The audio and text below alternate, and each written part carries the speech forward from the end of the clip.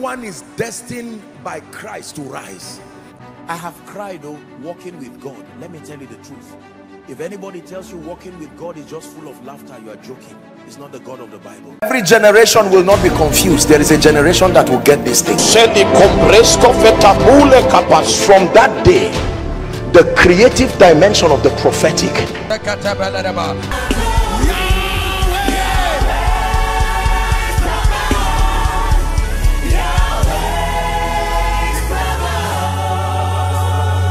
Hallelujah. Lift your hands to heaven. Give him quality thanks tonight. We give you praise. We give you praise.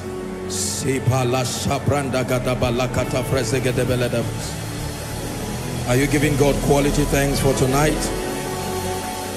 For your manifold blessings, for your good hand upon our lives. You have done all things well, and to you be all the glory. Someone is telling God thank you.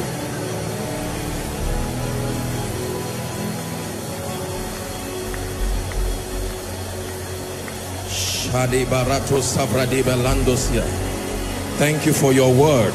Thank you for your spirit. They go from strength to strength. Everyone that appears before the Lord in Zion. Hallelujah. Now cry your heart before the Lord and say, give me an encounter tonight. Give me a destiny defining visitation. Someone is praying. A destiny defining visitation. A destiny defining visitation. Let me hear something that will change my life forever. Let me encounter a dimension of the spirit that will cause me to flourish even in the spirit.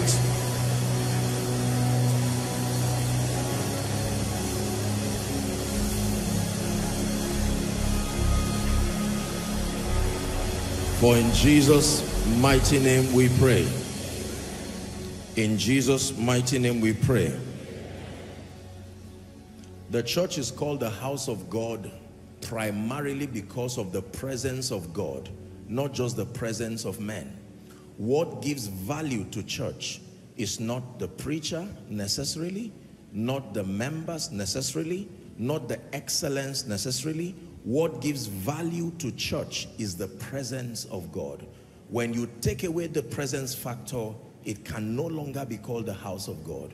The singular definition of the house of God is not just where God dwells, but where he has chosen to reveal himself. Jacob said, the Lord was in this place and I knew not. He said, surely this is the gate of heaven. This is the house of God. Hallelujah. I welcome you to Koinonia. We are committed to ensuring that every service becomes for you a destiny defining moment. And that is by the word of God. That is by the ministry of the Holy Spirit. Hallelujah. Our approach is always the word of God in partnership with the ministry of the Spirit. And so I welcome you to a destiny defining encounter. And I assure you truly, tonight will be one of those services you will not forget in a hurry. It's a believer shouting amen.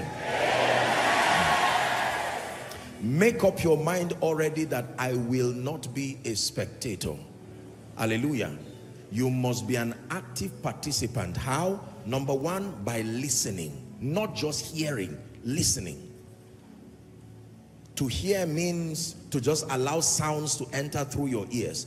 To listen means to connect your hearing to purpose. Your attention is there. Your heart is connected to. Hallelujah. And then of course you listen with the determination to practice what you are hearing. Are we together? When you listen just for the purpose of awareness, it will not profit you. They heard the word just like we did, but the word did not profit them, not mixed with faith in them that heard it. Hallelujah. And so I bless you all in the name of Jesus, and may tonight be an extraordinary encounter, and our family connecting across the globe. May God bless you. This is Koinonia. Please be seated. And while seated, let's honor again Reverend Aquila, this time around with his dear wife.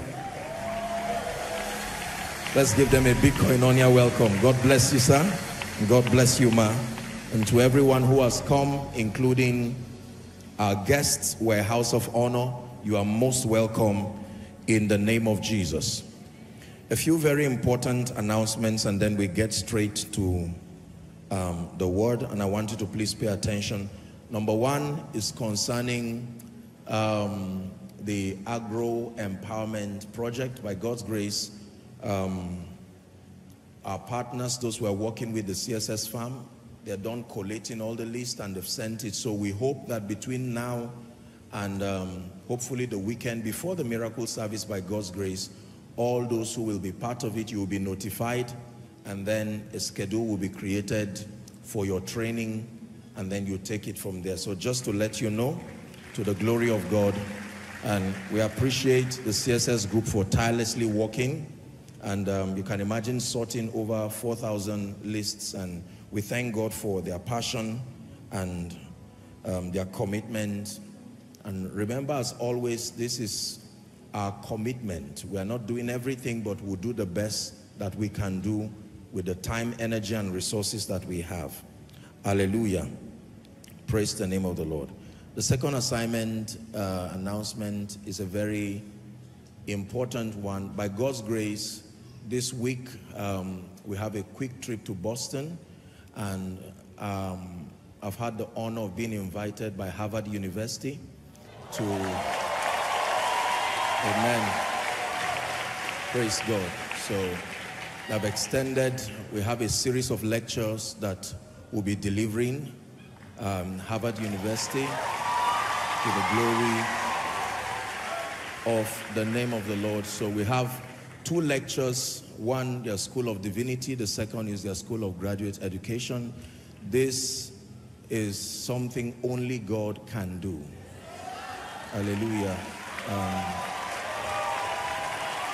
Praise the name of the Lord.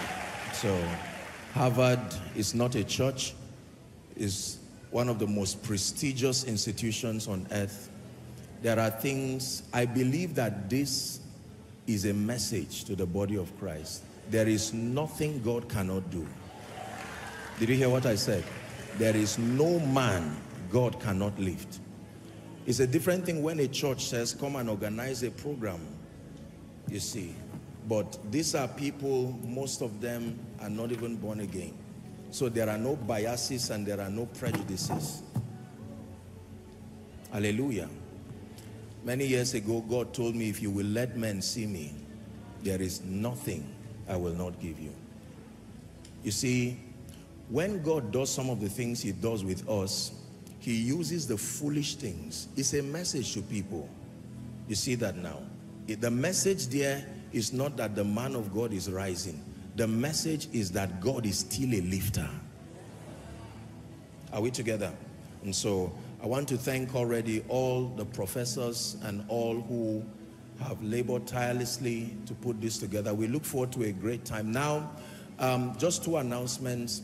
So one is the lecture. We have two lectures. One is on the 26th, School of Divinity, and then on the 28th will be the School of Graduate Education. And then, of course, I'm still a man of God. Praise the name of the Lord. So we're not just talking leadership, human capital development, and national transformation. We have evening meetings also. We've graciously been able to work out something with them so that at least we bless the territory. This is outside of the Harvard community, but it's still within the Cambridge area, and we're trusting God for an exceptional time. It will be 2 nights, Tuesday and Wednesday. There will be intense moments of prayer and extraordinary encounters. So in the day, we're speaking as leaders, intellectual discussions, and then in the night, we take on the ministry regalia. Hallelujah. That is what it means to wear a coat of many colors. Praise the name of the Lord. In the name of Jesus. Now, I'm not sure that as many people will be allowed for the lecture. You understand that, you know, academic lectures are usually very closed. I know that there's a QR code there, but I'm sure that it most likely may have been exhausted. I don't want to breach their protocol. They have a way their system works. So, but you can try, since they put a QR code there, If you're fortunate to, and it goes through and you are invited to join the lecture, then that is fine. But if you try it and it doesn't work, then don't take it personal. They just have a system that works for them. But for the evening meeting, please let me have the bill for the evening. That's my concern now. Yes, thank you very much. So I know that we're still coming in July for Sound of Revival. And I didn't even know at the beginning of the year that I would still be in US at this time. My mind had always been on July, but God does his things and we're yielded vessels when he gives the marching order. And I know that this is a prophetic thing that God is doing. So it's beyond just delivering a lecture. We're importing something great, something spiritual. We want to deposit a dimension of God's presence and plant a revival there in the name of Jesus.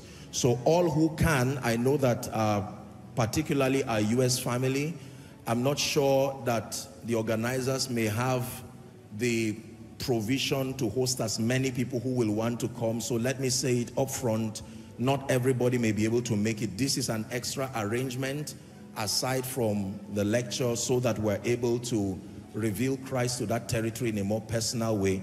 But you can go ahead and scan the QR code. Let's see as many people as whatever auditorium they will be using would take. And it doesn't matter whether it's 2 people or 1,000 or 2,000 or 500. That's not the idea. The idea is to have a seed within that region. Are we together?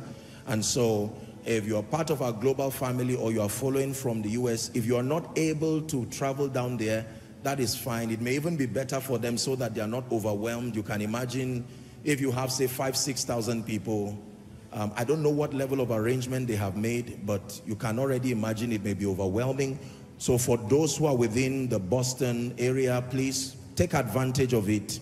And let's see how God will help us. And those who are far and not around that area, you can connect. We work at seeing that the lectures show will not be aired, but we'll do our best to see that we air it on Koinonia Global platform so that at least everyone can follow, and then we can be witnesses what God is doing. Hallelujah.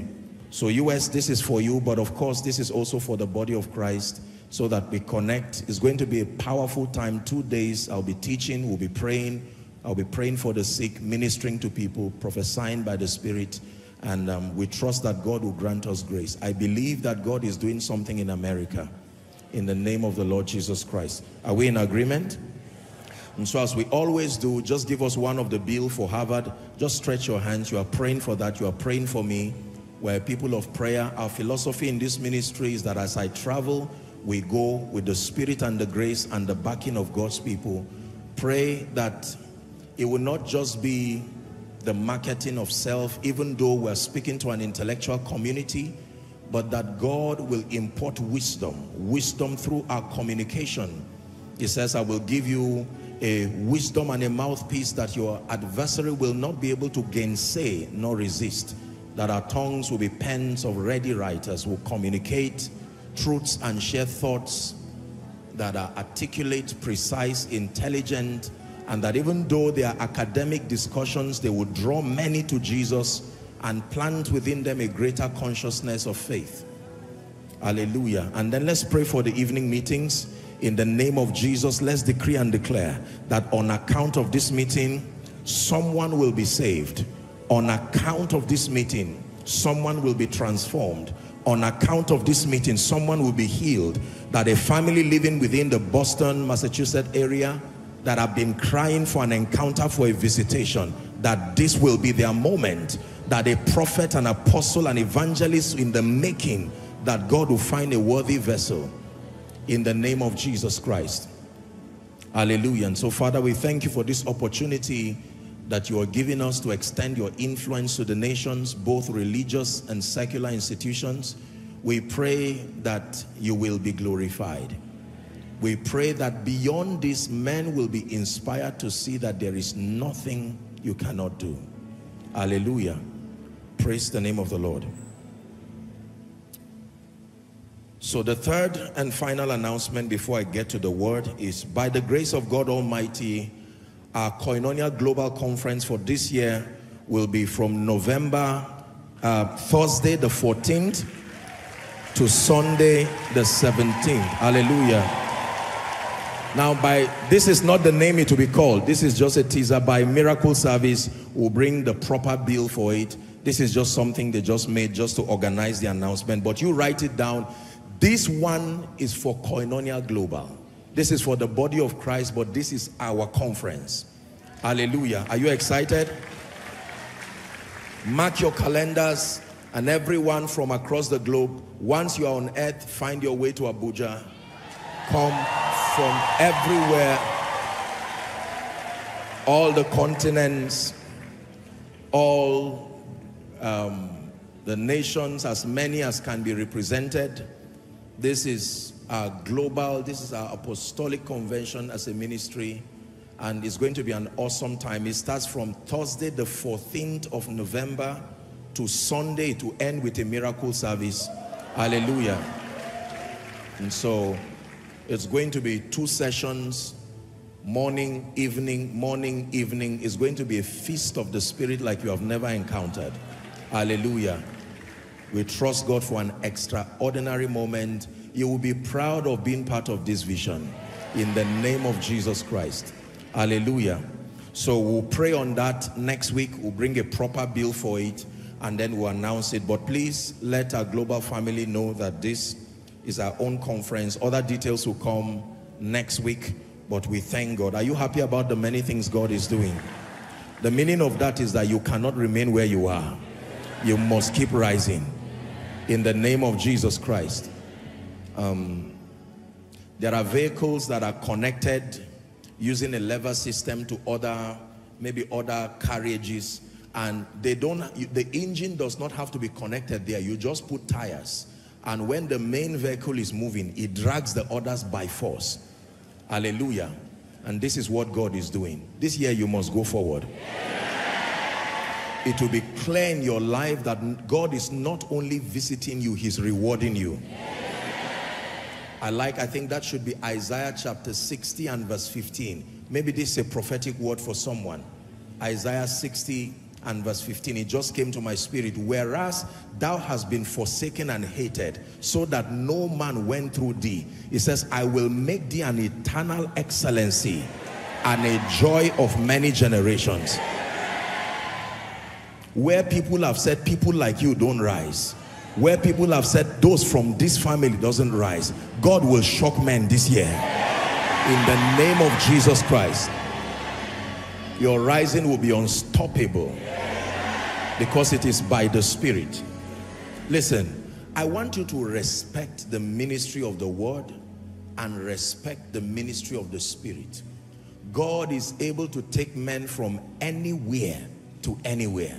Deuteronomy 28, it says, if it shall come to pass, if thou shalt diligently hearken to the voice of the Lord thy God, to do and observe all his commandments which I command thee this day. Result, the Lord your God will set thee on high. I like this. Above all the nations of the earth. Not above your village, not above your community. It says you will be blessed in the city and you will be blessed in the country. Hallelujah. Genesis chapter 12, 2 and 3. Blessing Abraham. He made some very profound statements. I will make of thee a great nation. I will bless thee and make thy name great, and thou shalt be a blessing. Verse 3.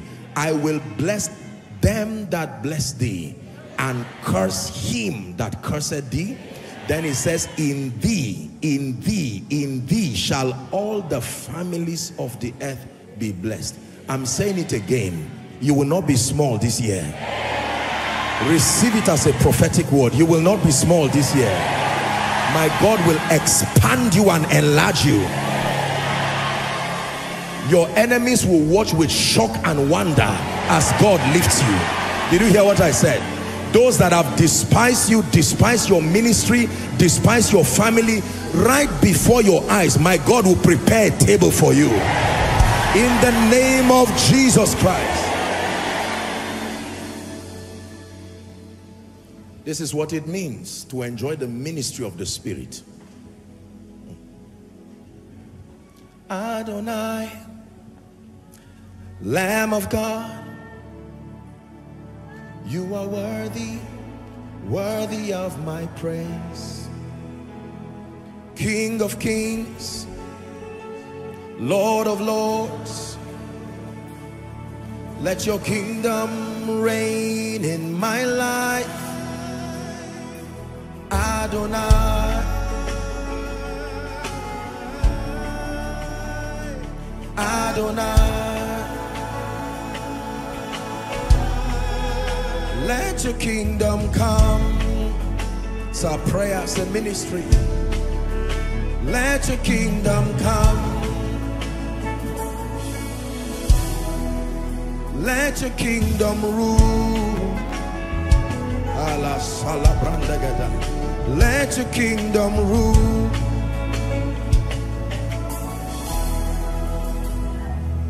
Let your kingdom reign in my life. It's my prayer tonight. Let your kingdom reign in my life. Let your kingdom reign in my life. We're praying. Let your kingdom.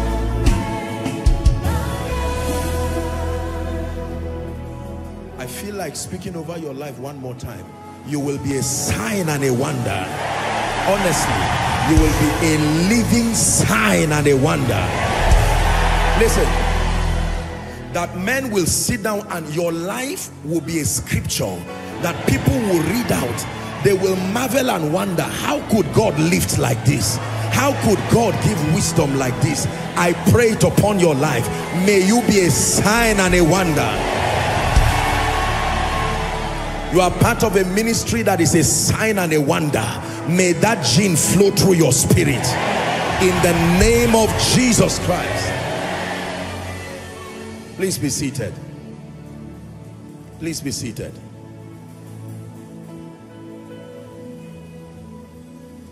Hallelujah. Now listen, ladies and gentlemen, I want you to trust the truths that you are receiving. Not because of the person teaching it, but because of the integrity of the one who backs what is being taught. Are we together? Yes. Koinonia is not just a ministry, it's a school of the Spirit. And like I have taught you, there is a making that is happening to you. You don't become in one day, so be patient with God. You don't become in one day, so be patient with your destiny. The Bible says, now are we the sons of God. It says, and it doth not yet appear. You may not look like it, but I assure you by the integrity of scripture that if you pay attention, don't choose what you want to listen to. If you trust the person teaching you, submit yourself. It says, meditate on these things. Give yourself, not just listen, give yourself wholly to them. And it says, your profiting will appear unto all. Your profiting will appear unto all. God is not a politician, unfortunately. God is not some businessman whose hand you can manipulate. Are we together? If you walk in keeping with his truth, the Bible says he's no respecter of persons. Mysteriously but predictably, he will lift you and he will turn your life to be a sign and a wonder. This is what God is making out of you. It's important that I keep reminding you of this picture. Remember, I taught, was it last week or week before, about the various kinds of mirrors that you look at. Some of you have looked at the mirror of culture, the mirror of whatever it is, and you are not seeing what God is doing. Tonight, journey with me as we look at the mirror of the word, so that you see what God is making out of your life as a prophet, making out of your life as an apostle, making out of your life as a pastor, making out of your life as a businessman. Are we together? Making out of your life as a parent, making out of your life as a supposed nobody. Nobodies are empty enough to be filled by God. See, when he comes and finds you full of yourself, he will leave you in your pride. But when he comes and finds you in a state where you know you are not much on your own, then you give him room to fill you. Hallelujah. Fasten your seatbelts tonight as we explore God's word. I'm teaching tonight on the spirit of revelation. I want to teach you how to derive profit from scripture. It's going to be a very interesting discussion, and whilst you are listening, something will fall upon you from heaven. In the name of Jesus Christ, the eyes of your understanding will be enlightened. You will step into a greater comprehension of scripture with proof to show that your understanding is not fruitless. The spirit of revelation.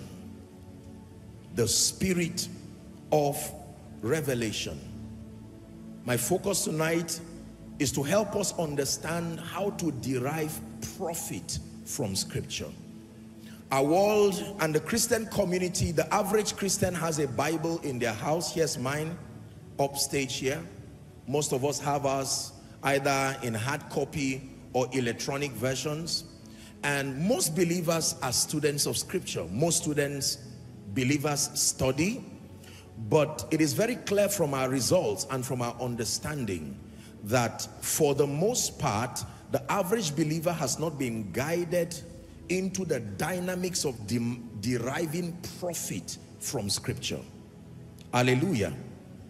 And if you are not taught about this mysterious book you see called the Bible, and how the spirit of revelation helps men to profit from scripture, the Bible will remain a burden to you that does not carry any profit. It will remain a religious book or one of those historic monuments that you have around your life. Please, I want you to pay attention. I assure you that your destiny and your spiritual understanding depends on the light you are about to hear.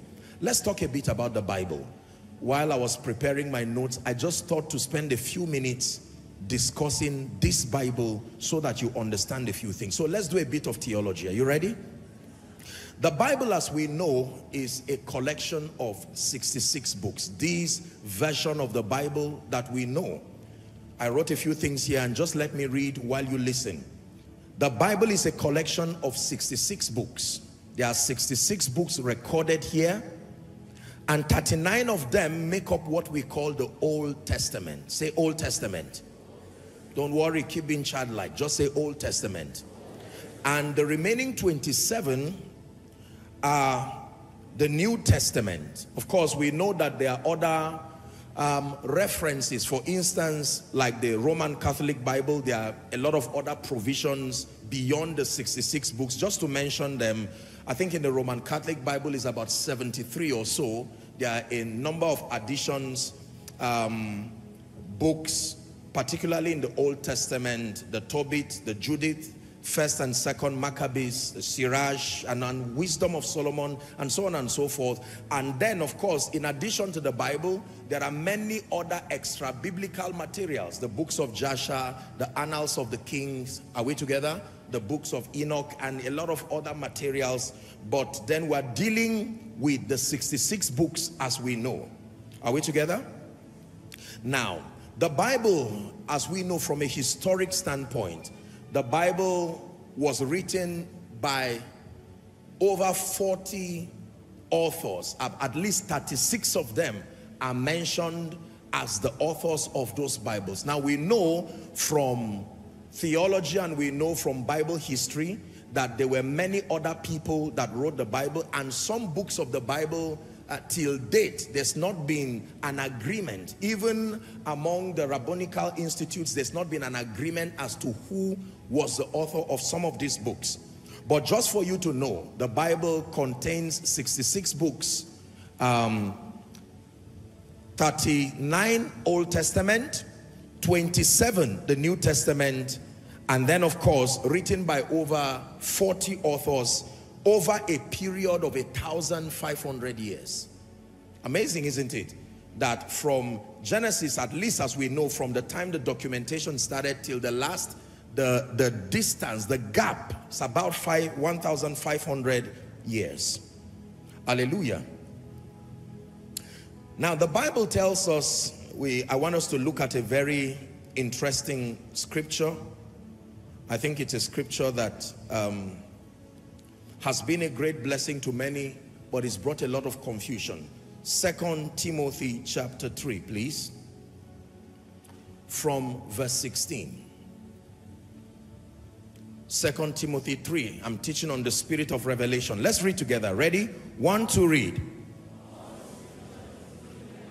Come on, read like people who have life, power, and hope. Ready? 1, 2, go. All scripture is given by inspiration of God. For correction, for instruction in righteousness. Just stop at verse 16. So the Bible tells us, and as written in scripture, that all scripture is profitable. That's the word that I want us to see. That the Bible, scripture, is profitable. Now let me explain to you what this means, and my discourse as far as the Bible is concerned will be trying to give you light. If you do not understand what this means, you will never grow spiritually. Are we together? God prevailed upon the human authors of the Bible. Watch this now. God prevailed upon the authors of the Bible so that while using their own styles of writing, and in spite of the differences in their understandings and their personalities, they still recorded exactly what God intended. Are you understanding me now?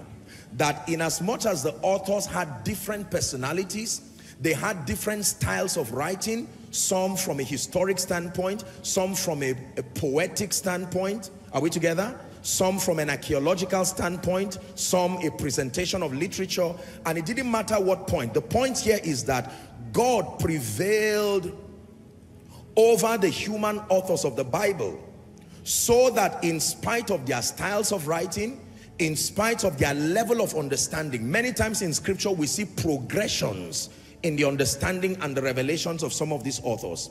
The Bible tells us that they were able to record as God intended. Now watch this. When the Bible says all scripture was inspired by God, I want to explain to you what that means and what that does not mean. The Bible was not dictated by God. No. When it says all scripture was inspired by God, it does not mean the Bible was dictated by God. It means it was guided and inspired by him. There were all kinds of authors in the Bible. Authors ranging from doctors, some of them, tax collectors, some of them, fishermen, some of them, shepherds, some of them, nomads, some of them, military people, some of them, kings, some of them, heathenistic people. In the Bible, donkeys spoke. In the Bible, Satan spoke. In the Bible, angels spoke. In the Bible, animals spoke. In the Bible, men spoke, sometimes before and after their encounter with God, like Paul, like who else? Abraham, an idol worshiper in awe of the Chaldeans, now becoming the father of many nations. Now, watch this. The central point of the Bible, listen, please, you have to listen. The central point of the Bible is God, his love for creation, man's fall, and his inadequacies, Jesus as the Savior and only remedy, and then the gospel of salvation in its entire scope. It's a long read, but I'll take it again. That the central point of the Bible is God, his love for his creation, man's fall and inadequacies, Jesus as the Savior and only remedy, and then the gospel and salvation in all its ramifications, or the entire scope of it. One last time to give you the patience to write that the central point of the Bible is God, his love for his creation, man's fall and inadequacies, Jesus who came as Savior and only remedy, and then the gospel and salvation in its entire scope. This is the central point of the Bible. Are we together? If you're following, say amen. Now watch this. The accuracy of the Bible, I wrote it here and I want you to listen. The accuracy of the Bible is not in the flawlessness of its writings. Listen, please. The accuracy of the Bible is not in the flawlessness of its writings, nor the personality of the authors, but in its ability to deliver God's intent as far as the revelation of God, Jesus, man, and salvation is concerned. The accuracy of the Bible is not in the flawlessness of its writings. That means when we say the Bible is accurate, what makes the Bible accurate is not the flawlessness of the writings. Are we together? What makes the Bible accurate is not the dexterity of the personality of the writers. What makes the Bible accurate is its ability to deliver God's intent as far as the revelation of God, the revelation of Jesus, the revelation of man, and the revelation of salvation is concerned. So the Bible is only accurate if you look at it in its ability to reveal God, to reveal Jesus, to reveal man, and to reveal salvation. Now, you have that down? Is God working on your understanding? So when we say scripture is accurate, we are not saying scripture is accurate. In fact, let me just read this. I'm doing a bit of dictation. Be patient with me. The Bible I wrote here is not flawless as an archaeological material. No, it is not. As an archaeological material, it is not flawless. The Bible as a historic material is not flawless. The Bible as a capture of literature is not flawless. There are many books, for instance, that were written even by the authors that wrote some of these books in the Bible that were not captured there. That alone already dents the wholesomeness of the Bible from an archaeological or historic, are we together, standpoint. There are 66 books that were canonized when you study Bible history. But Moses did not just write the first 5 books, for instance. Genesis down to Deuteronomy. They are not the only books Moses wrote. There were other books he wrote that did not make it in the Bible. So we are saying the accuracy of the Bible is not in its archaeological flawlessness. When you get an archaeologist to vet the Bible, he will find many things wanting as far as the presentations are there. When you get a historian to vet the Bible as a history book, are we together? He is going to find many things wanting there. When you vet the Bible as a capture of literature, many people will even edit it. Look at me. Have you found yourself reading scripture and you see certain words written in italics? Have you seen that? Do you know why it is written in italics? In Bible history, those writings were not part of the original manuscript.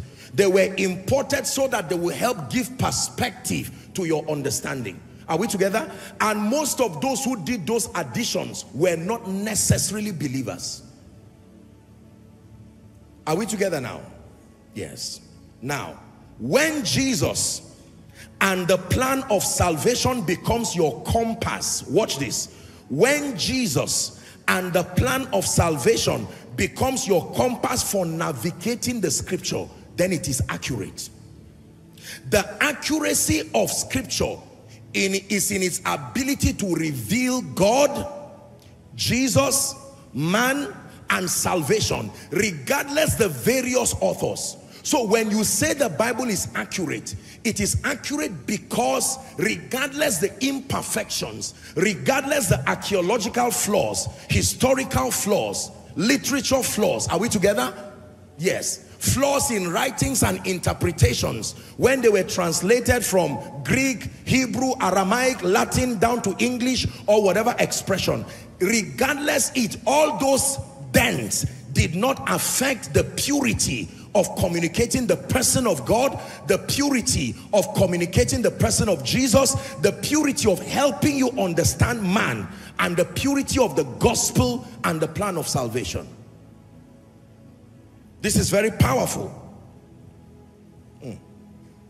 Now, when the Bible says all scripture was inspired by God, you understand what it means now.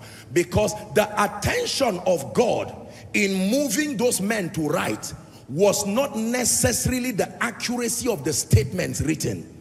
It is that in the statements that they wrote, sufficient information was given there to help men know God, to help men understand the state of man, to help men know Jesus Christ, and to help men understand the gospel and the plan of salvation. If you navigate scripture using the lens of any other thing, you will find a lot of inaccuracies. Hallelujah. So settle it for a fact that the Bible as an archaeological material is not flawless. The Bible as a historical material is not flawless. The Bible as a literary material, a piece of literature, is not flawless. It is only when you bring the Bible with respect to its ability to reveal God, with respect to its ability to reveal Jesus, with respect to its ability to reveal the state of man, and with respect to its ability to communicate the gospel and the plan of salvation. That is where the accuracy of scripture lies. Believers, are we learning now? That means anybody who tries to study the Bible and your lens is from any other thing and not the string of God, Jesus, man, salvation, you will really not understand the Bible. In fact, many things written there will annoy you. Are we together now? You will see a plethora of disjointed statements and supposed controversial statements, and at the end of it, it will only plant debates and arguments in your spirit, because you see, the central reason for the arrival of the Bible was still achieved. And so every other imperfection in the mind of God does not matter, provided the believer studies scripture from the lens of the revelation of God, the revelation of the state of man, the revelation of Jesus, the revelation of the gospel and the plan of salvation. This is what makes the Bible a sacred material. Are we together now? We're discussing the spirit of revelation. That means if you use the Bible as a prosperity book alone, there are many things you will find wanting. When you read the book, when you open the Bible, watch this, and you read it as a marriage counseling book alone, you may find many things you may not agree with. If you open the Bible and read it as a career book alone, you will find many things wanting. Because the idea, when the Spirit of God brought the authors, the goal is not that it just solves every problem arbitrarily. The central focus is to help you know God, help you know Jesus, help you understand the state of man, and help you understand salvation. Are we together? Now, there are times that you watch movies, and in those movies there are other parts that you wonder why they were added in the movie. Are we together? They are there. You can't take them away. They add spice to the movie, but there's usually a central theme around it. Is that true? And so if you want to understand the movie, you keep your gaze on the starring actors and what is happening. All the things that happen on the side, you don't lose focus of it. Are we together? Yes. The reason why many believers do not understand scripture is because they do not understand how scripture should be studied. There is a true north, just for want of word. There is a central navigation system by which you understand scripture. If you approach scripture isolating the revelation of God, isolating the revelation of the state of man, isolating the revelation of Jesus, isolating the revelation of the gospel and salvation, the Bible will be a compendium of confusion. You will never be able to find the accuracy there. I repeat, therefore, that the accuracy of scripture is not in its archaeological flawlessness. The accuracy of scripture is not in its, in fact, is not even in its intellectual flawlessness. There are many things that if you study in scripture intellectually, it will not add up. And yet this is the Bible recommended to reveal God. Are we together? Now, let me answer one question before we go to the spirit of revelation. If the Bible is centrally focused on God, man's condition, Jesus as the remedy, the gospel and salvation in its entirety, the question now becomes, can a believer use the Bible to study other aspects of human issues? Are we together? If the Bible is centered on God, man's state, Jesus, the gospel and salvation, can I use the Bible to solve other issues in life? The answer is in that same scripture, 2 Timothy chapter 3 and verse 16. All scripture is profitable. How many? All scripture, including the things that look like nonsense in the Bible. The Bible says under a certain condition, they can become profitable. All scripture. The reason why, in spite of the limitations and the imperfections of the Bible, you don't need to throw them out, is because there is a provision by God to make all scripture profitable for you. Are we together? Watch this. While Jesus walked upon the earth, I hope you know that Jesus came as the Word. While Jesus walked upon the earth, his focus was salvation. Am I right? Yet, he taught on other aspects of human life. Jesus did not just come and focus on salvation alone. His ultimate focus was salvation, revealing God to men, and becoming that mediator, becoming that substitute in death. However, in the course of his sojourn on earth, the Bible is clear as to the fact that Jesus addressed various issues around human life. That means it is wise to conclude that even though the Bible is centrally focused on the revelation of God, man, Jesus and salvation, the Bible is also profitable as a spiritual resource that can help man navigate through all the issues in life and destiny. But the issue is that it does not happen under all conditions. We're discussing the spirit of revelation. Hallelujah. Jesus taught on marriage. Jesus taught on relationships. Jesus taught on finance, extensively so. Jesus taught on diligence. Jesus taught on greatness and the price of greatness. Jesus taught on forgiveness and empathy. Jesus taught on leadership. Jesus taught on politics. Are you seeing the other areas? Now, these areas were not directly connected to the core assignment, yet they were captured in his discourse.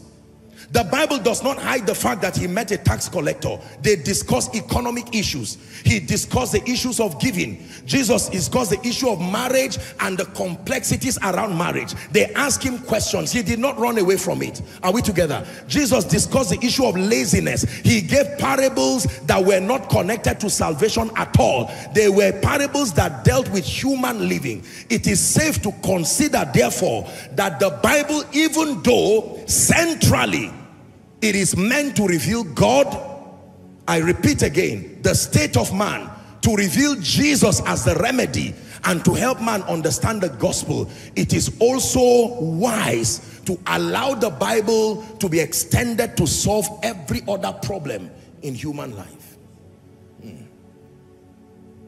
Hallelujah. Are we learning so far?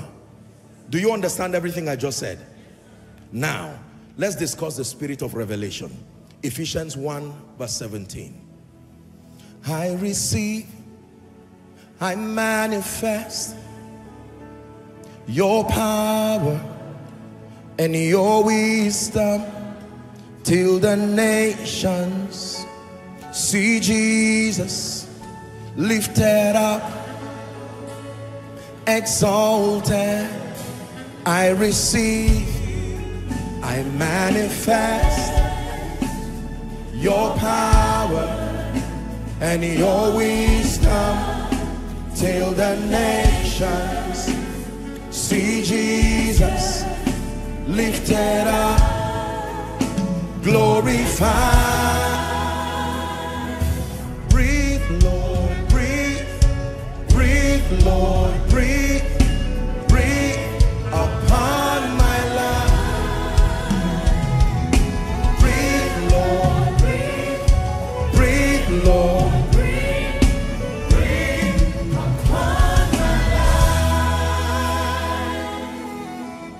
listen to me. You have to read the Bible as a spiritual man to profit from it. Even if you are reading about business, even if you are reading about marriage, even if you are reading about relationships, if you read the Bible as an intelligent intellectual, you will find many gaps. If you read the Bible entirely as a businessman, the Bible demands that there must be a state you assume for the profit of it to be derived. Are we together now? The Bible was designed to profit men to the degree to which they are spiritually minded as they read. The Bible says to be carnally minded is death, but to be spiritually minded is life and peace. Now, a businessman can open the Bible and read it and find valuable business lessons. But eventually, as you sojourn, you will find things that don't make sense and will not add up. Are we together? If you are a marriage counselor and you open the Bible looking for ideas, you will find valuable ideas that appeal to the intellect. But eventually, you will find confusing statements. If you read the Bible just as any other person who is not spiritual, it will profit you for a while. But one day you will stumble across thoughts, statements, ideas, expressions, stories, and personalities that will trouble and disturb your understanding. So, Ephesians 1 and verse 17, Paul for you, that the God of our Lord Jesus Christ, watch this, and the Father of glory may give unto you. I hope you know he's speaking to people who are already born again. May give unto you the spirit of wisdom and revelation in the knowledge of him. Next verse, he says, the eyes of your understanding being enlightened, ye may know the hope of his calling, and what is the riches of the glory of his inheritance in the saints. 19. And what is the exceeding greatness of his power to us who believe, according to the working of his mighty power. Now please lend me your attention again.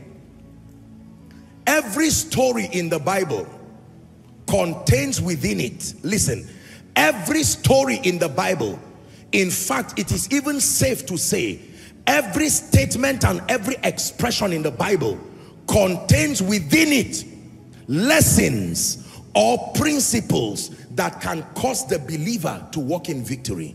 Did you get that?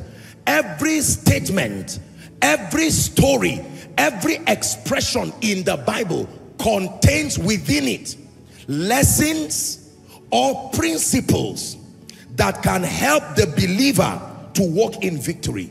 Romans chapter 15 and verse 4, the Bible says in Romans 15 and verse 4, whatsoever things were written, it didn't matter what it was, even if it is statistics, even if it's the statements that Satan made, even if it's the statement that demons made, whatsoever were written aforetime, provided they were written in this book, the Bible says there is profit from them.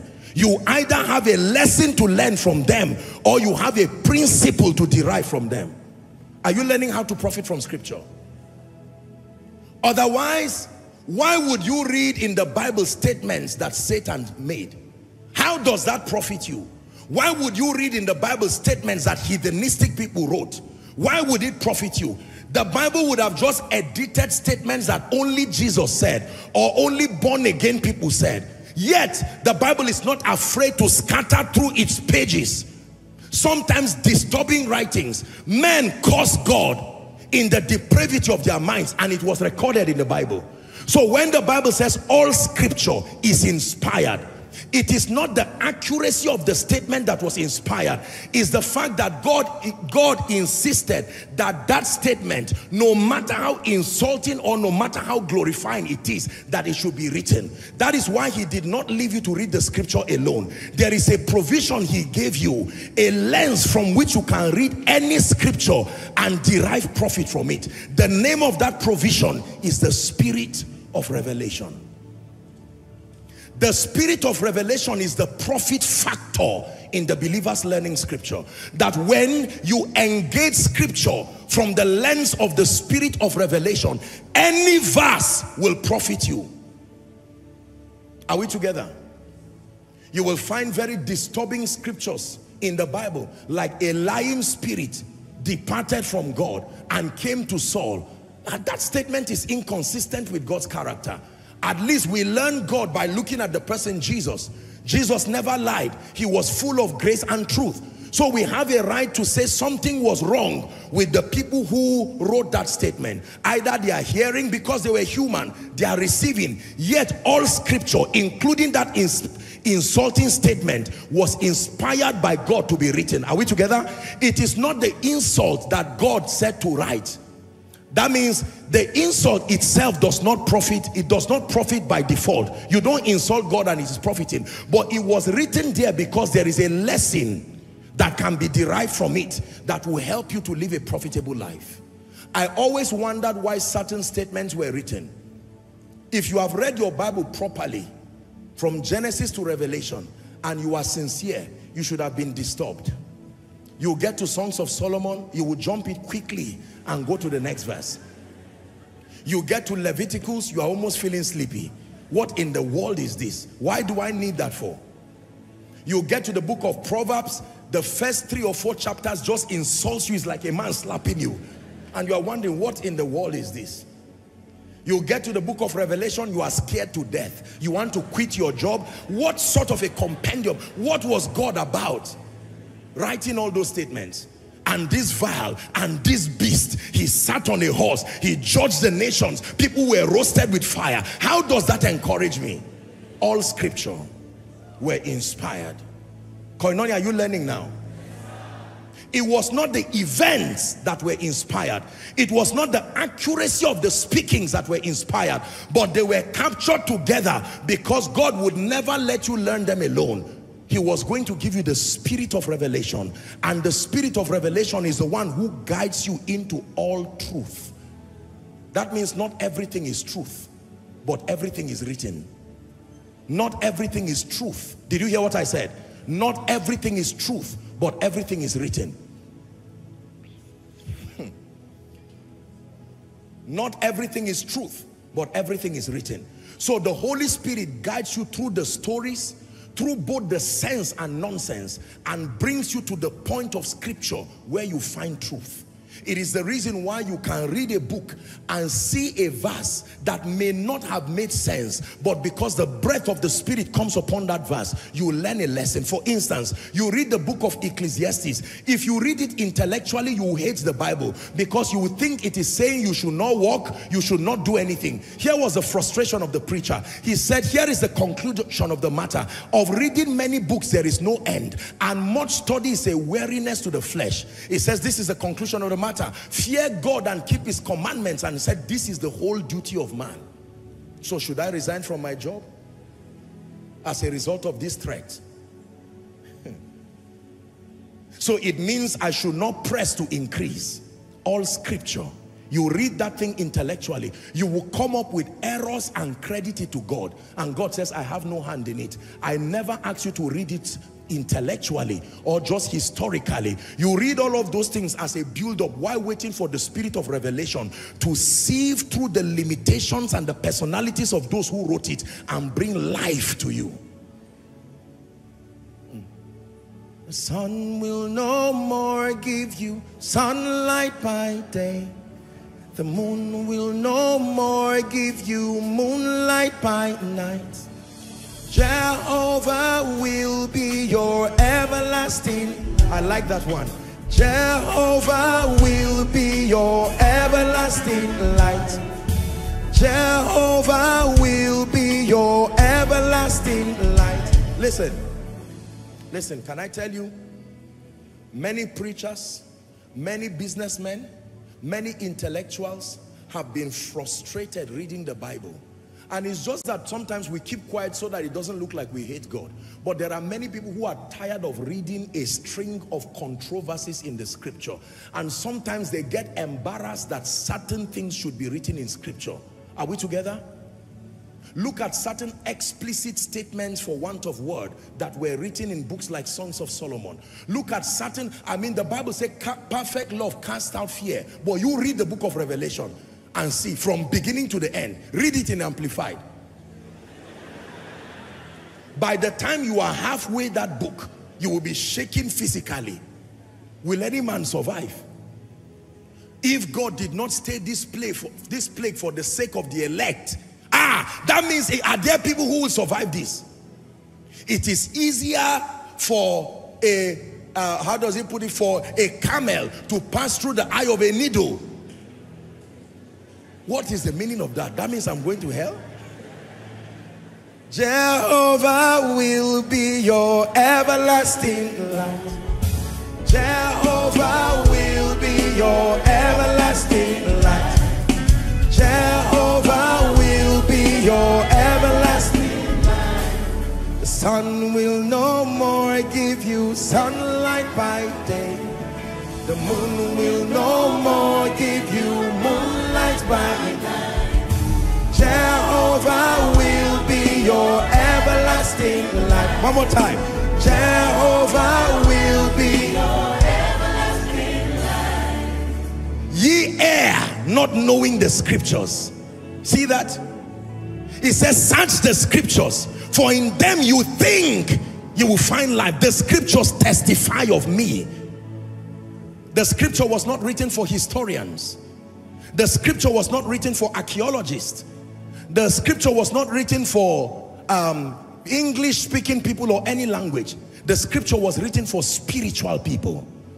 There is a capture of all of these dimensions, but that in themselves they cannot profit the believer. Jehovah will be your everlasting light. The spirit of revelation. The sun will no more give you sunlight by day. The moon will no more give you moonlight by night. Jehovah will be your everlasting light. You see, that is the reason why you can read a lot of things and even teach it, but the result that follows does not come because light has not come. Are we together? What profits you is not the verse. What profits you is the light. Did you hear what I said? What profits you is not the story. What profits you is not the personality used. What profits you is not the dexterity of the expression. What profits you is the light. And the Spirit entered me when he spake unto me. I needed to hear him, but beyond the words. So the Bible says the spirit of wisdom and revelation in the knowledge of him. I tell you, many believers do not have revelation knowledge. And many believers do not know that the study of scripture and the profiting of scripture is beyond the realm of archaeology, is beyond the realm of history. Because there is a mystery to this book you are seeing. As opened as it is, there are seals in the spirit. It is your responsibility to open the book, but only the spirit of revelation can unlock the seals. Otherwise, you will only read a plethora of disjointed statements that will cause confusion to you, fear, doubts. Sun will no more give you sunlight by day. The moon will no more give you moonlight by night. Jehovah will be your everlasting light. Hear what the Bible says. That was the true light that lighted upon every man. There are false lights. They carry a semblance of power. They carry but they don't have the potency to deliver the life of God. Are we together? Spirit. Why did Jesus take the time? Do you know that most of his activity when he walked upon the earth, even beyond his crusades and conferences, most of his time was spent in his teaching ministry? And yet he told the people that the Holy Spirit was still going to come. In spite of the fact that I taught you profitably, there is still the Paraclete. There were many things Jesus taught that they did not understand. My question is, how will Jesus teach you and yet you don't understand? Who else should teach? How how does this, there were many things he said that they did not understand. After his resurrection, they recalled some statements and say, so this is what he meant. Do you know why? Because they were bankrupt of the spirit of revelation. Jesus himself, not a prophet, he was the one who personally taught them, but they were unfruitful in many areas, to the point that the Bible says he opened their understanding that they might understand scripture. But when the Spirit of God came, many things began to make sense to them. Oh, destroy this temple and I'll build it in 3 days. Hear the foolish interpretation of that scripture when Jesus stood before Herod.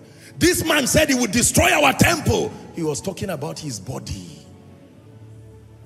Are we together? They said you are a king. Are you a king? And Pontius Pilate said, don't you know I have the power to release you? And he said, even though I'm silent, now you've said something. You do not have any power. No man can have power except it is given to him. It is within my power to command a legion of angels. Jesus was speaking from a realm. Why was he silent? Are you seeing that those guys were interpreting all the materials, the scribes and the Pharisees, in terms of accuracy of scripture memory? None of us till date in this generation, I presume, has the kind of intellectual prowess those people had. For you to be a Pharisee, among the many conditions, you needed to understand the entire Torah of heart. And yet, the one who the scripture said would come was before them, and they could not see him. Are we learning?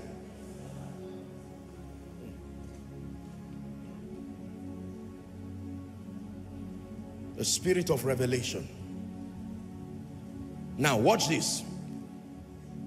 Every story in the Bible, every statement in the Bible, every expression in the Bible, whether directly connected to salvation or not, whether directly connected to the revelation of Jesus or not, whether directly connected to the revelation of God or not, under the influence of the spirit of revelation, every story in the Bible can bring forth lessons and can bring forth principles that cause the believer to walk in victory.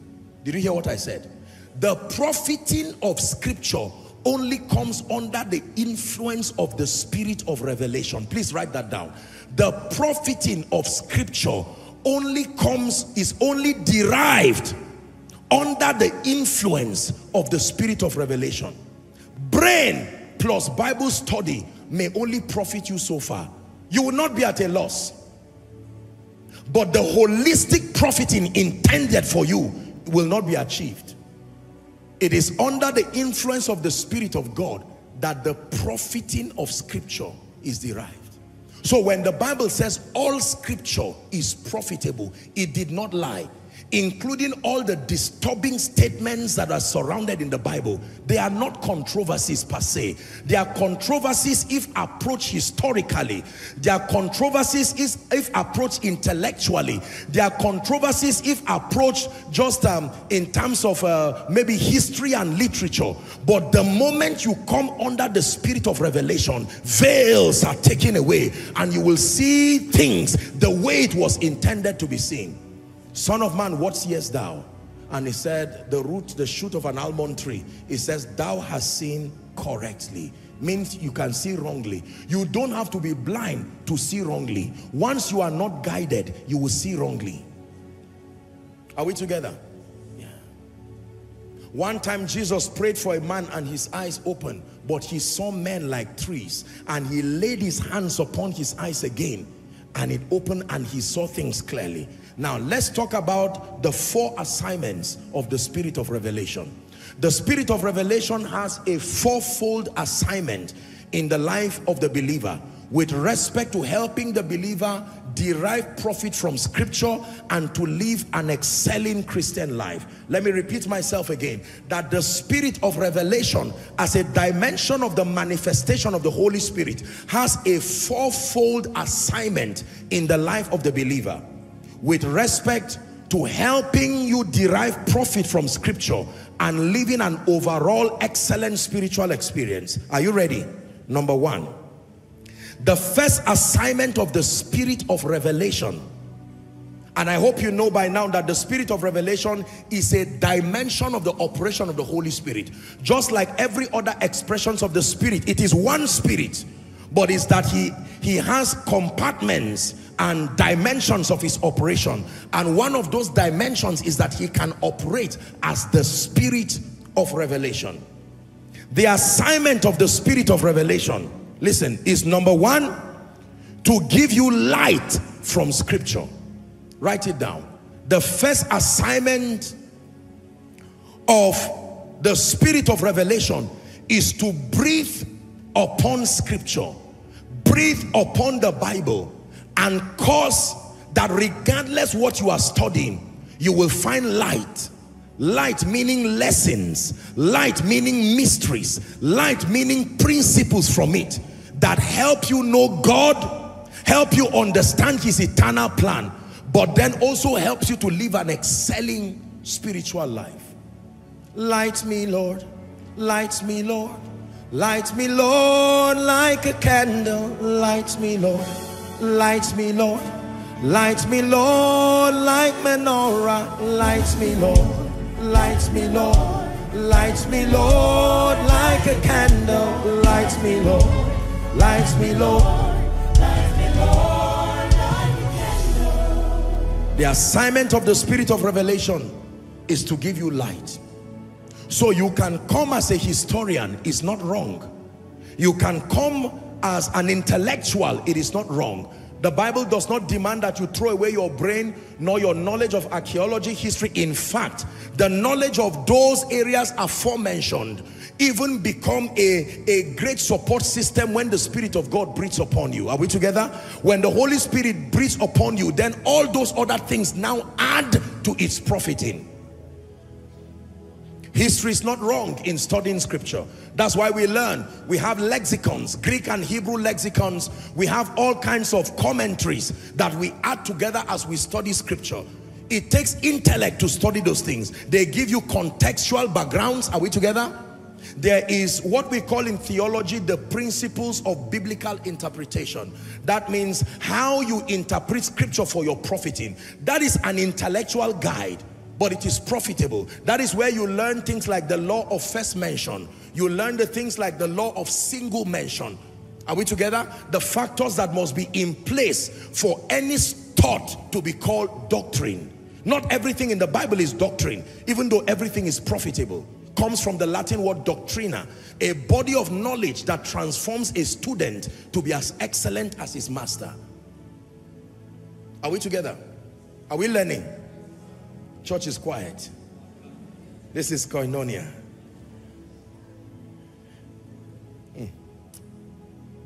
So the assignment of the Spirit of revelation is to give you light from Scripture. You can carry your Bible and read, for God so loved the world that he gave his only begotten Son, that whosoever believeth on him, John 3:16, should not perish but have everlasting life. You will stand there brilliant but confused. What did I do that he died for me? Did I ask him to die for me? Did he have to die? How does a creator have to die to save those he created? That is an expression of weakness. Are you seeing the limitations of intellect? He gave his one and only Son. Put it there, please. If you read the Bible like that, the first question is, he gave his one and only Son. By which wife? By what mother? You see what is happening to your mind? Whosoever believeth in him should not perish, but have everlasting life. What is everlasting life? How does it change me? I'm all right.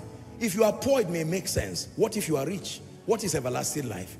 I'm staying in a palace. I have a private jet. I have this. What is everlasting life? How does that add to me? I have a PhD. I have an excellent life. Things are working well. What is everlasting life? Why do I need it? Because I look at my life and I do not see anything wrong with my life that necessitates the need for any life. I have friends with military. I have friends with the law enforcement agents. I have friends with the legal institution. What is everlasting life? That will be your conclusion if the Spirit of revelation does not help you.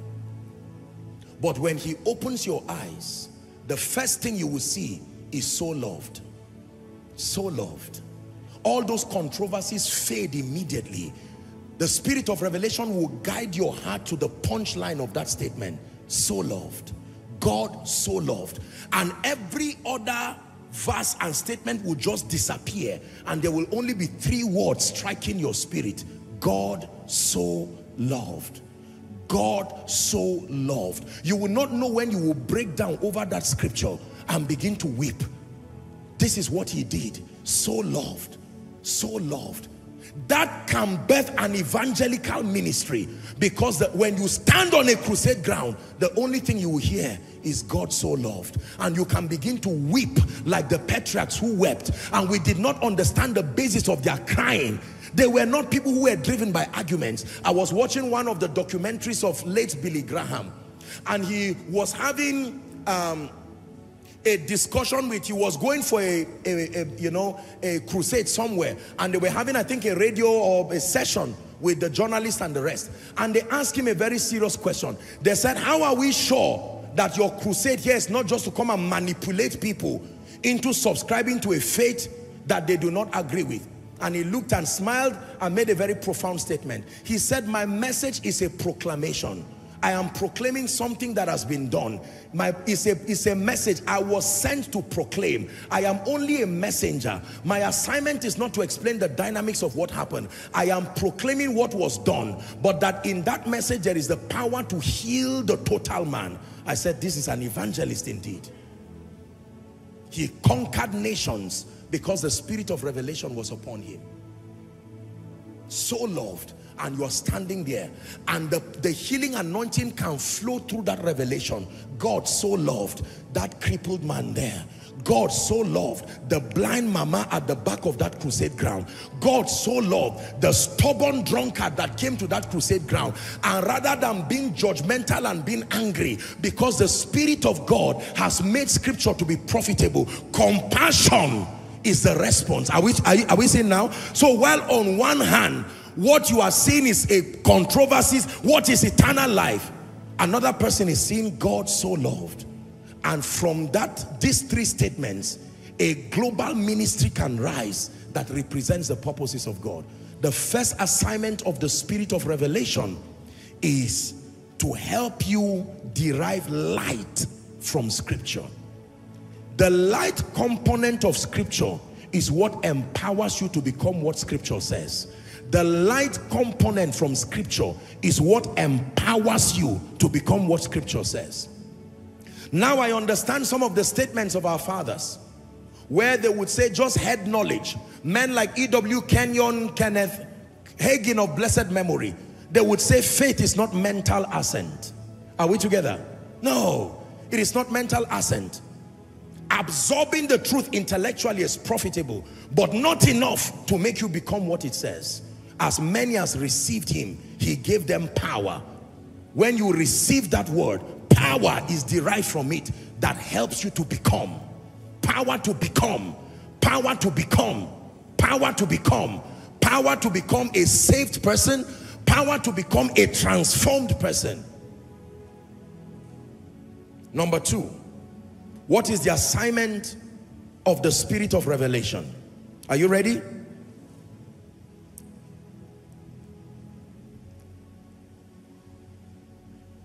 The first assignment of the spirit of revelation, we said, is to give you light from scripture.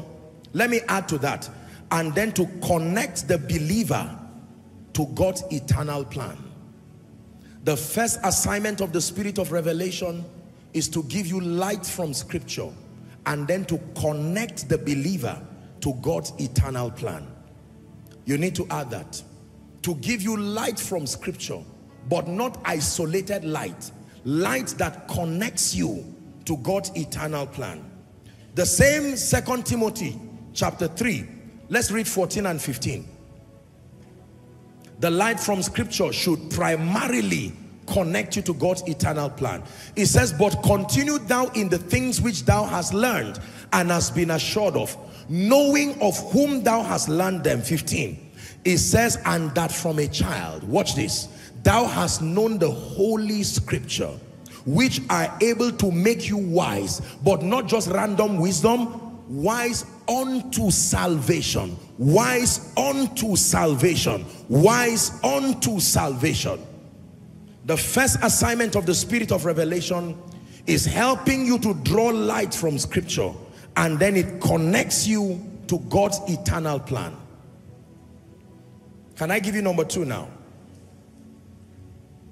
The second assignment of the Spirit of revelation is to help you draw out light, or to help you draw out lessons or principles from Scripture. To help you draw out lessons or principles from Scripture that empower you to walk in total victory. The Spirit of revelation helps you to draw out lessons, principles from Scripture that empower you to walk in total victory.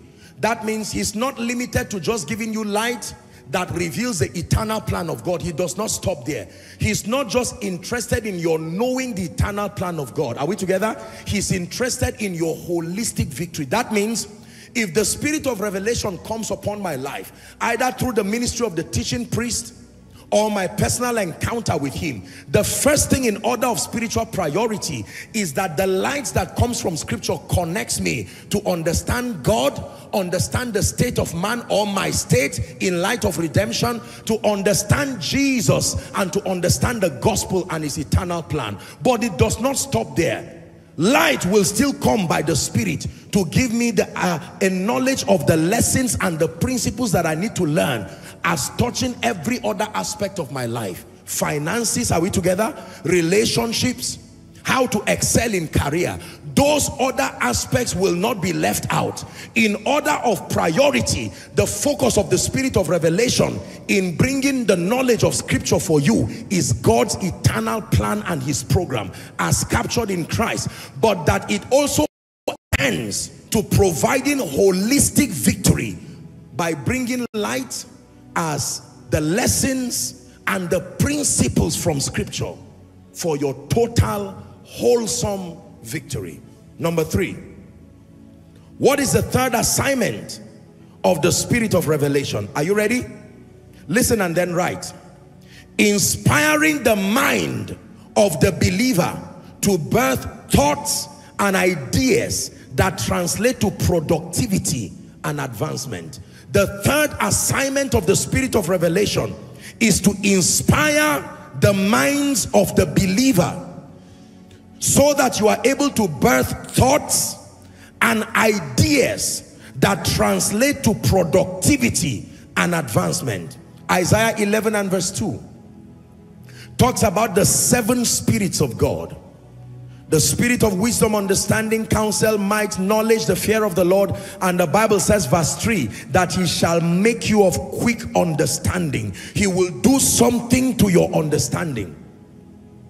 Job chapter 32 and verse 8, Elihu spoke and said, there is a spirit in man.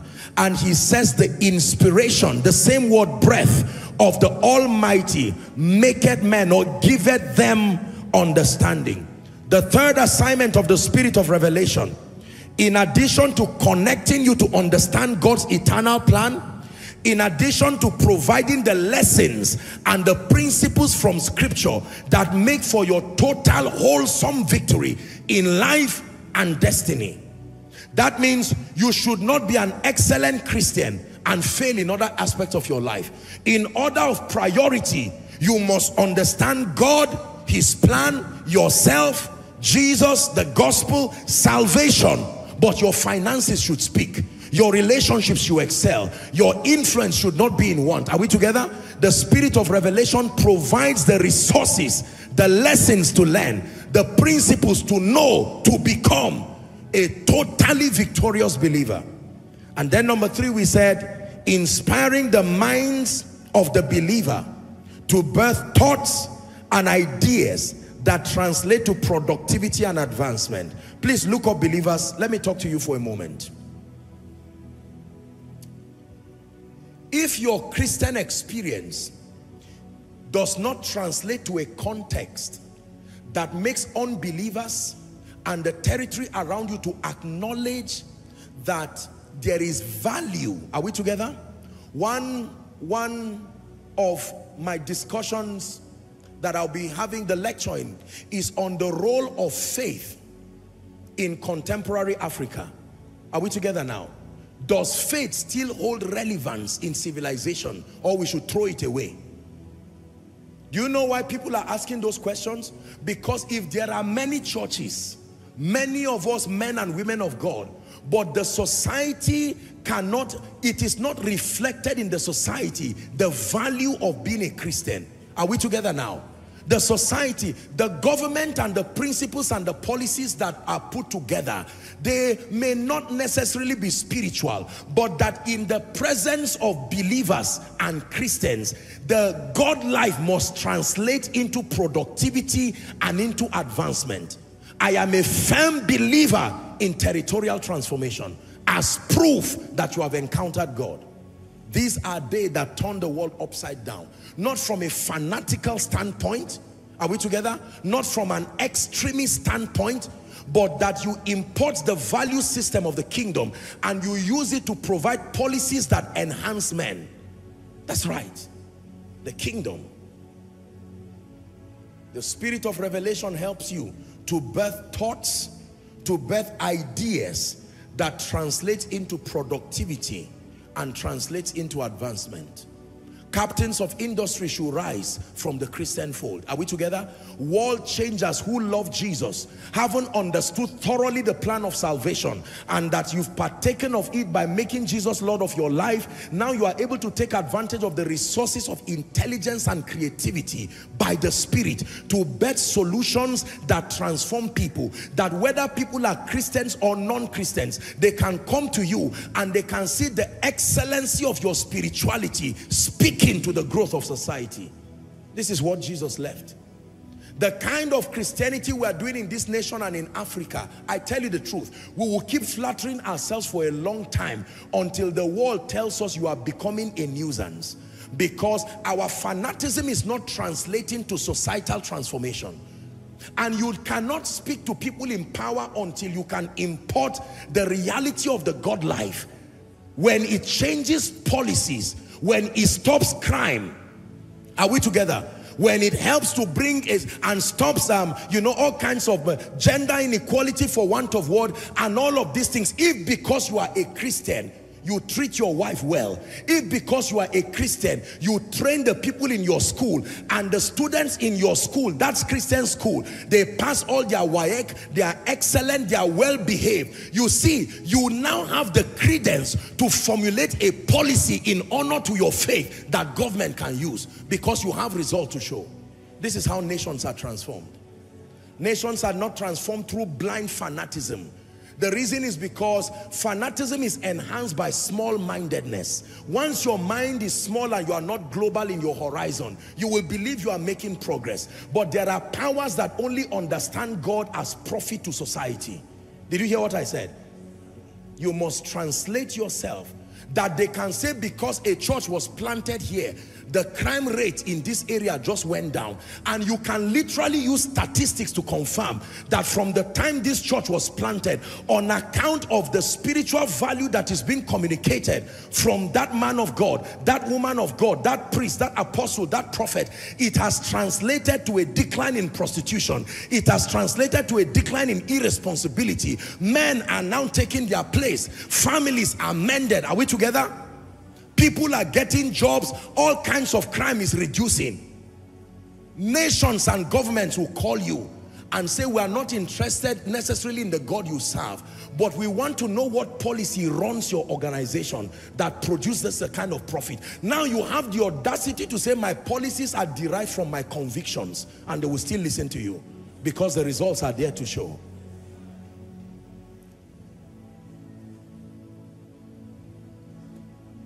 Your name is to be hallowed, Adonai. Listen, the church is the light of the world. We are not a congregation of dummies bound by blind fanaticism with no profitability to society. God is helping our generation to redefine the value of the Christian faith. We are not a nuisance to civilization. We may pray in tongues. The world may not understand the praying in tongues, but the creativity that comes from that praying in tongues, they will not deny it. Are we together now? Yeah. This is what God is helping us to do. To penetrate systems and structures, to translate spirituality and give it a context of intelligence that provides value that is applicable in nation building, value that is applicable in terms of human resources. Christians should not be part of the membership of a church and after 5 years, they are not productive. They are not helping themselves. They are beggars. Are we together? Waiting for palliatives. What then is the value of the gospel? If you sell me that kind of gospel, I will reject you. In order of priority, it should be connecting to the eternal plan. But the spirit of revelation empowers us. If everybody in this place is able to feed 10 people, can that bring impact to our society? Do you think that it garnishes, it brings beauty to your spirituality? Last year I had the honor of speaking at the World Conference of the Full Gospel Businessmen's Fellowship, and one of the things I shared with the people there, thankfully most or all of them are renowned businessmen, billionaires, millionaires, captains of industry, controllers of systems and structures, but that most of them, if not all of them, at least they call upon the name of the Lord.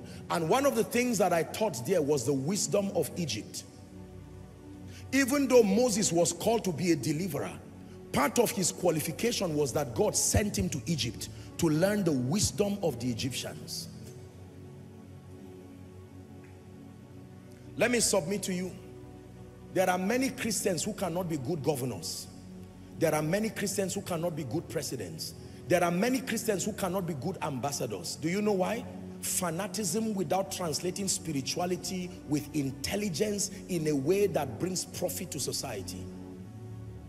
Chances are excellent now that if I become some kind of position as a Christian, you see, if my mind does not receive a superior kingdom orientation to know that my jurisdiction is the globe, revealing Christ, but doing that in a way that is not just fanatical, are we together? That you can be able to statistically prove the value of my knowing God.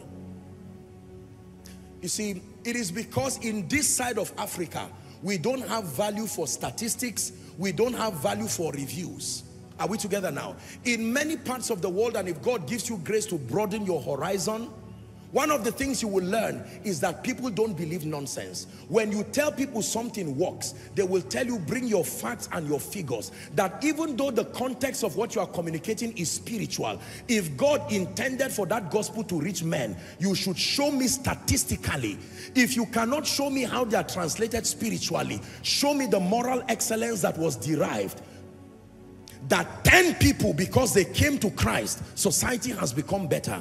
That an armed robber called Barabbas, that he encountered Jesus Christ, and because of that, show me statistically. The Bible has a statistical proof of transformation. One prostitute met Jesus, and as a result, a whole city was converted.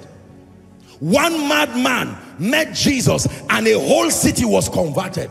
Jesus was not a fanatic. He transformed people. Are we together? He was strong on his convictions as far as representing the Father is concerned, but he penetrated systems and structures. Economic systems felt his impact. Religious systems felt his impact. Family life systems felt his impact. Are we together? Intellectual systems felt his impact. He entered the temple and he sanitized all kinds of misuse of God's house. This is Jesus for you. He spoke among people and they saw the wisdom in the things that he said. All those who fought Jesus were people who were living in denial, not ignorance. His statement was clear and unmistakable. Nicodemus came testifying on behalf of the scribes and the Pharisees and said, we know. We know that you are a man sent from God. It's only that because you've won the heart of the people, it has disturbed us too much. We have to create a formula to dampen your influence. And he died, but he rose. This time around, we are the fruits of his resurrection, extending his value system. I have taught you that the gospel is not only a message that saves. The gospel is a value system that can translate society. All the societies today that we celebrate, at the core of any territorial development is their value systems. And value systems are derived from convictions. It is convictions that translate to value systems that translates to policies that, if enacted, they transform people. Moral excellence is first a mindset, a value system that translates to a policy. The spirit of revelation breathes upon your mind. Is someone learning?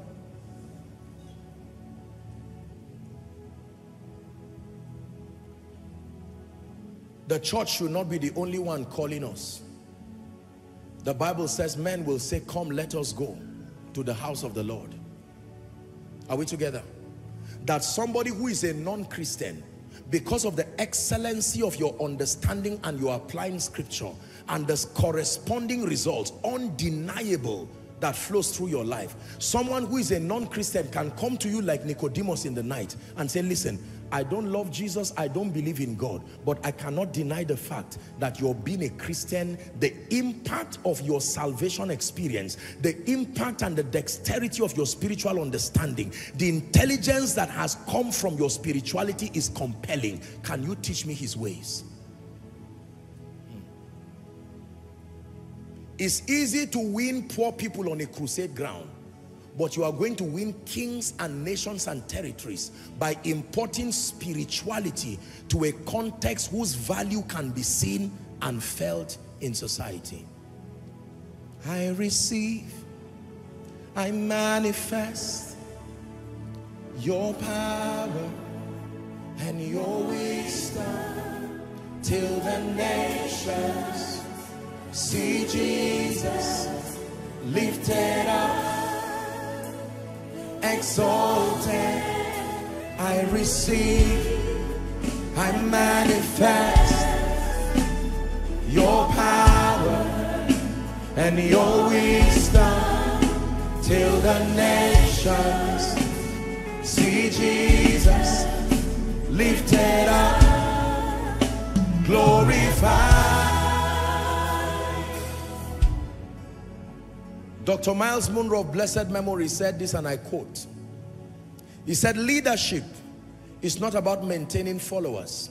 Transformational leaders turn followers to leaders and leaders to agents of transformation. The end product of the journey to your spirituality is not fanaticism and extremism. I repeat, the end point at the back of your journey to knowing God, understanding salvation, and utilizing scripture alongside the ministry of the spirit of revelation is not to produce a profitless fanatic. No, an intelligent God will not design such a system. Translating spirituality to a context that can lead to personal and territorial transformation. I refer you to my message, Commanding Salvation Over Territories.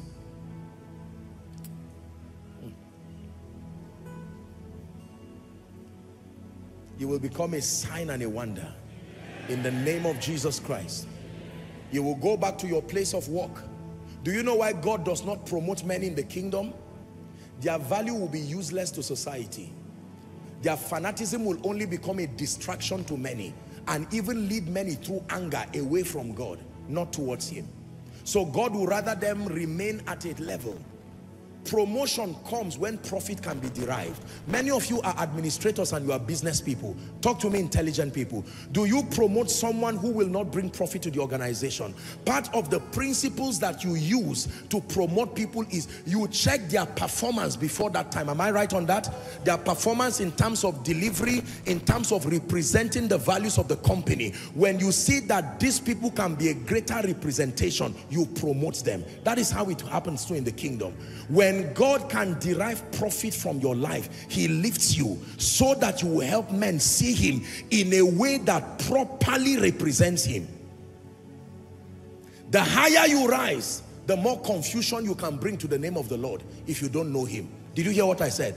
The higher you rise, the more misrepresentation and the more confusion you can bring to the Christian faith and to the name of the Lord. That's why there are people, no matter how they pray and fast, they will not rise beyond certain things. There is a kind of knowledge they need to take away from their minds, and there is a kind of knowledge about what they need to have so that their rising becomes profitable for the kingdom.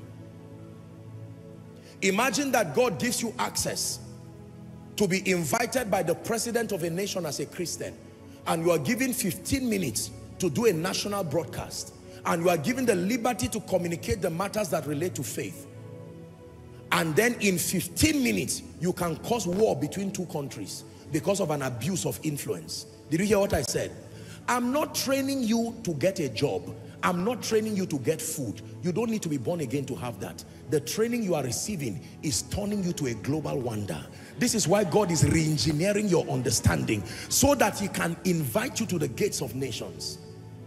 There are many believers today, if God ever gave them an opportunity to speak his purposes, especially within a secular environment, there will be wars that will last years because the diplomacy of representing the love of God, you will sell the controversies in the kingdom and so many things and create enemies around the kingdom to a point that the government becomes embarrassed for honoring you, and your testimony becomes a statistical fact that they should fight Christians in that nation. Are we together? There are many nations today that have been shot towards the gospel because individuals who were ill-prepared had access to the audience and had access to the ears of kings, and because they were ill-trained and ill-prepared, they did not know how to translate spirituality to a context that brought profiting to the gospel. They misrepresented God and credited it to fanaticism. The result was that doors shut for the gospel. But a change is coming to the body of Christ in the name of Jesus Christ. When you give your life to Jesus, you don't become a dummy. You give your life to Jesus and encounter the spirit of revelation. Albeit our focus is not just on prosperity and education and secular advancement. When that becomes the entire scope of our pursuit, it is another kind of error. The centrality of the believer's pursuit must be God, the revelation of God, the state of man. Are we together? If they ask you to summarize the Christian faith and you say, well, God wants to prosper you, he just wants to make you great, you misrepresented God. If you have 5 minutes to talk about God, what you should talk about is his love connected to salvation. Are we together now? You don't waste that 5 minutes you have talking about prosperity or advancement. It's a misrepresentation of God. If you have 5 minutes to articulate your faith, your emphasis should be the central focus of what becomes a pillar of your faith. But if time is extended, you let people know that when he comes, he affects the total man, including your finances. And the way it happens is that the spirit of revelation can make profiting to come out of scripture. Can I give you number 4? Breathe, Lord. Breathe, Lord. Breathe. Breathe upon my life. Breathe, Lord. Breathe, Lord. Breathe. Breathe upon my life. I receive. I manifest your power and your wisdom till the nations See Jesus lifted up, exalted. I receive and manifest your power and your wisdom till the nations see Jesus lifted up, glorified. Hallelujah. Somebody called me. He sent me a text one time. I may not be surprised if he's following. After we put this agro program and programs to bless the business people, and he called me and he said, sir, his exact words, he said, Pastor, sir, you don't know me. I'm a Muslim. I'm not a Christian. But we're having a discussion about you. And the part that touched me was when I saw that you were not just complaining and that you were doing the bits that you were to train people. He said, I was touched. I'm not a Christian. Probably he's following. He said, I was touched. And then he said, my wife listens to you. This is somebody who is aware, a non-Christian. My wife listens to you, and I will not stop her because I have seen the value. That thing touched me. Hallelujah. Now, most of you don't come from the north, so you will not understand the implication of that statement. You have to live in the north to understand what it means for a man to say, listen, I'm not a Christian, but we discussed you here, and based on what, didn't he see healing the sick in Koinonia? That's none of his business. Didn't he see the dishing out of Greek and Hebrew? The point of profiting was when spirituality was translated. Now, when you say God is love to his mind and the mind of his wife, they can say yes. Even though I may not agree with your faith, I cannot deny the value and the profiting that your spirituality has produced.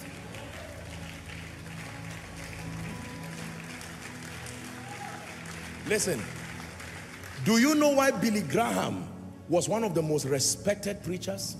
He did not waste his time in blind, childish, and mediocre debates. His idea was to understand scripture with the same. He was not a fanatic. Billy Graham was not the person who was jumping on stage like some of us. But the intelligence he gave to spirituality brought great honor to the name of the Lord. A documentary about Billy Graham shows, and I'm saying that because the documentary is there, that the former Queen of England, now late, one time she was in a lot of distress that had to do with her personal life. Among the many people she reached out to for advice and help and counsel was Billy Graham. There were other men of God in Europe, but she reached out to Billy Graham, history says. Are we together? There are many people who will not even study this. All we know is God will do it. And intelligent people look at us and say, what kind of people are these? When you want kings to call you, prepare to talk to them. Once you are talking to mediocres and mean men, and yet praying that God takes you to talk to kings, God cannot be mocked. You reap according to the quality of the seed you sow. You sow mediocrity, you remain with mediocres. So she reached out to Billy Graham, the documentary tells us, and Billy Graham sent her a text with one scripture comforting her. He said, I understand that things happen like this, and on account of her royalty and the things, that she should understand that she's human and things happen like this. And then he sent a scripture of comfort. And then the secretary replied Billy Graham and told him how comforted she was on account of that. That was why no government could fight him. Even North Korea allowed him to preach there, because there were governmental policies that a single nation cannot manipulate. And if a parliament, there are Christians who will be called to speak to UN.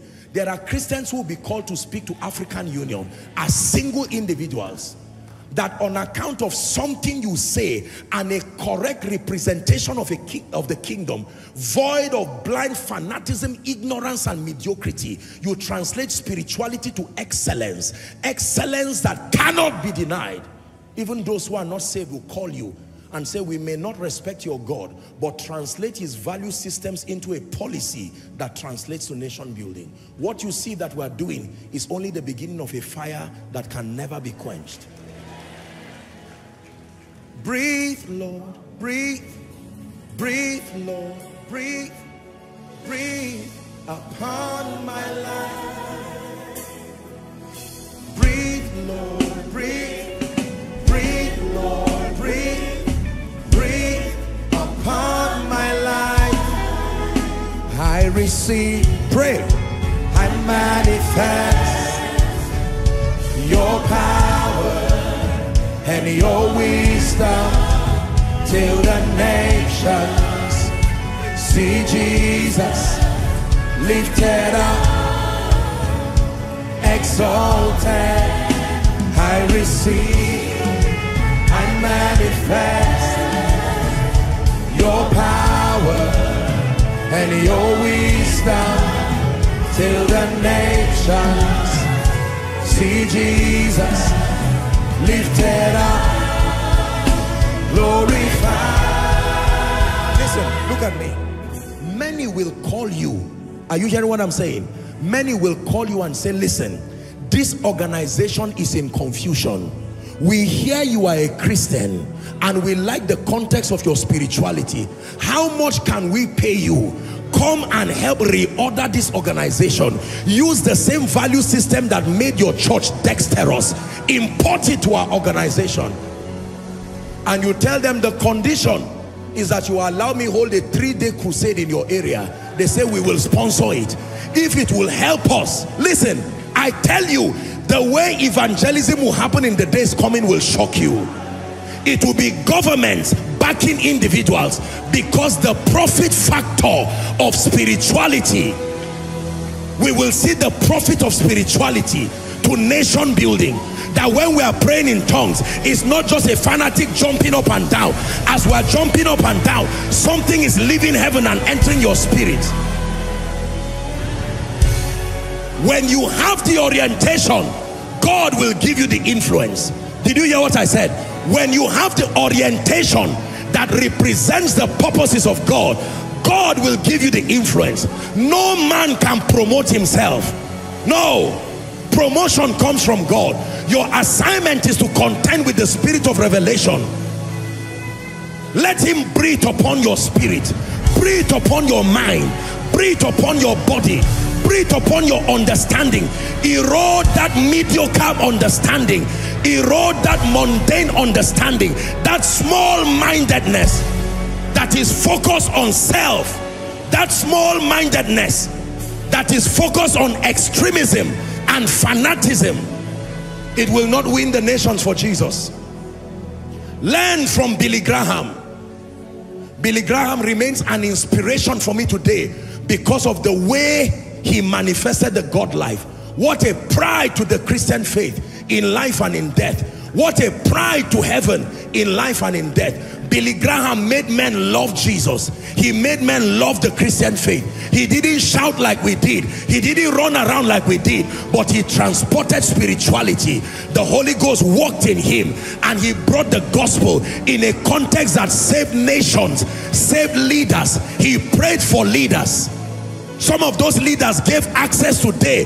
Some of the access we have to the nations today came because of the conviction of the men who were imparted by his ministry. Let me tell you this. Africa, we must tame our excesses. We must tame our idea of spirituality.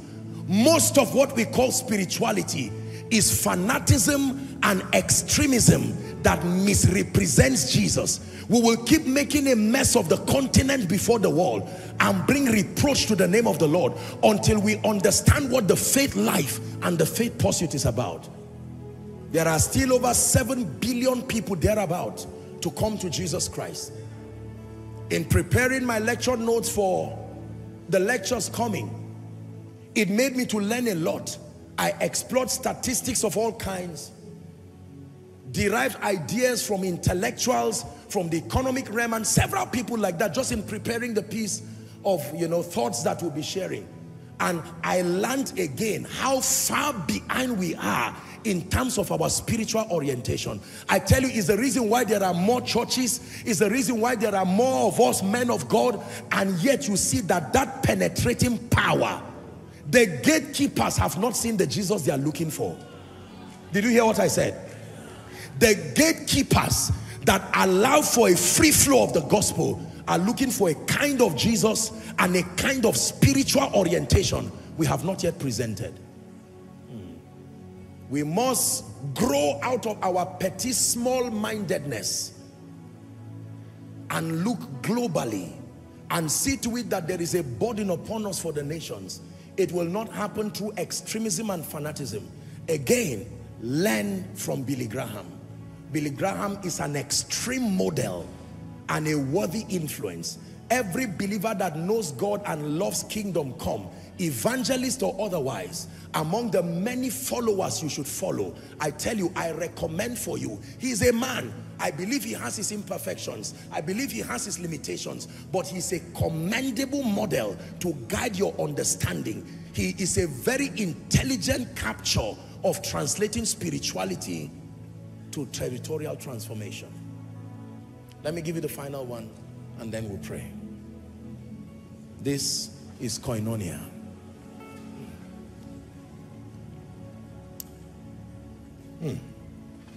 Number 4, what is the assignment of the spirit of revelation with respect to deriving profit from scripture, kingdom advance, and destiny actualization? Are you ready? The spirit of revelation activates the various prophetic dimensions in the believer. The spirit of revelation activates the various prophetic dimensions in the believer. The spirit of revelation activates the various prophetic dimensions in the believer. Dreams, visions, word of knowledge, prophecy. There is a prophetic dimension to every believer, whether you are called to the office of a prophet or not. The prophetic dimension is how you are able to interact with the spirit realm, like you have learned here. Joel chapter 2, 28 and 29. Joel chapter 2, 28 and 29. Joel chapter 2, 28 and 29. And it shall come to pass afterwards, it says, I will pour out my spirit upon all flesh. How many? All flesh. It says, and your sons and daughters shall prophesy. Your old men shall dream dreams. The young men shall see visions. And upon the servants and upon the handmaids in those days, I will pour out my spirit. The unifying factor is that regardless the age range, everyone had a prophetic experience. A dream, a vision, some kind of encounters.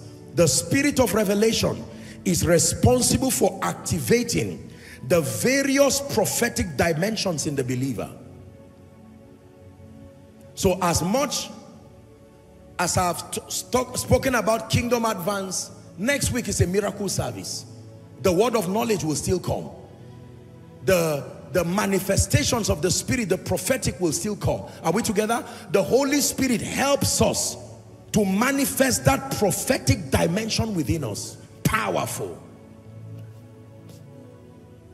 Jesus, by the spirit of revelation, looks, and right from where he is, he says, an Israelite indeed, in whom there is no guile. Nathanael comes to him and says, you do not even know me. He said, no, this is not all intellect. While you were under the tree, I saw you. He was amazed. He said, Nathanael, just because I told you this, you are surprised. He said, you will see greater things than this. You, with your own eyes, your prophetic being open, you will see the heavens open and the angels ascending and descending upon the Son of Man.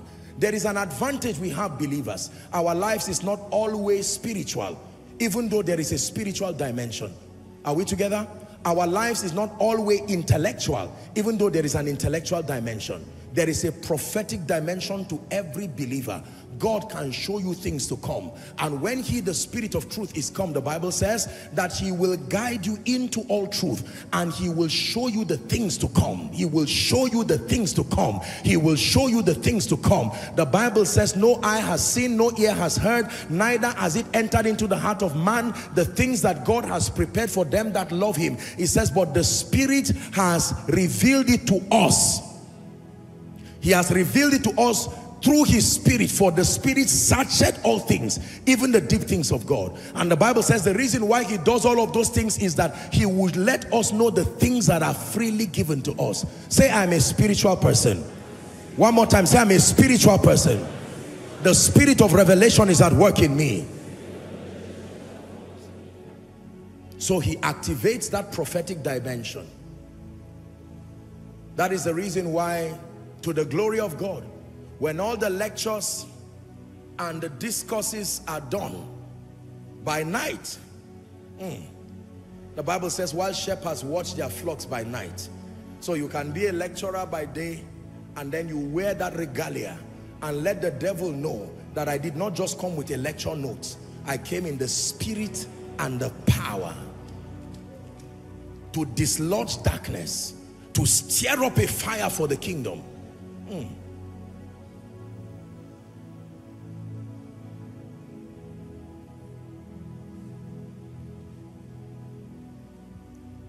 Believers, hear me.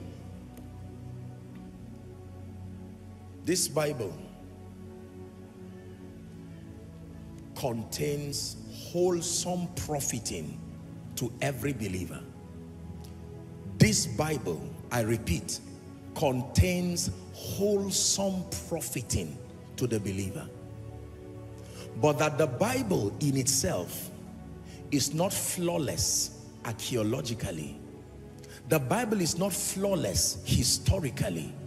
The Bible is not flawless linguistically. In fact, the Bible is not flawless in terms of the accuracy and the facts of the things presented. But that the moment the Bible becomes channeled from a lens of the revelation of God, the revelation of man's state without God, the revelation of Jesus as the Savior and remedy to man and creation, are we together? The revelation of the gospel and the revelation of salvation, the Bible becomes accurate regardless what you are reading and regardless the imperfections that your eye may observe. There is no degree of imperfection in the Bible that sustains the ability to derive a believer who studies it is by the spirit of revelation. Did you hear what I said? You can never be deluded into error if you allow the spirit of revelation to guide your understanding and your interpretation of scripture. No.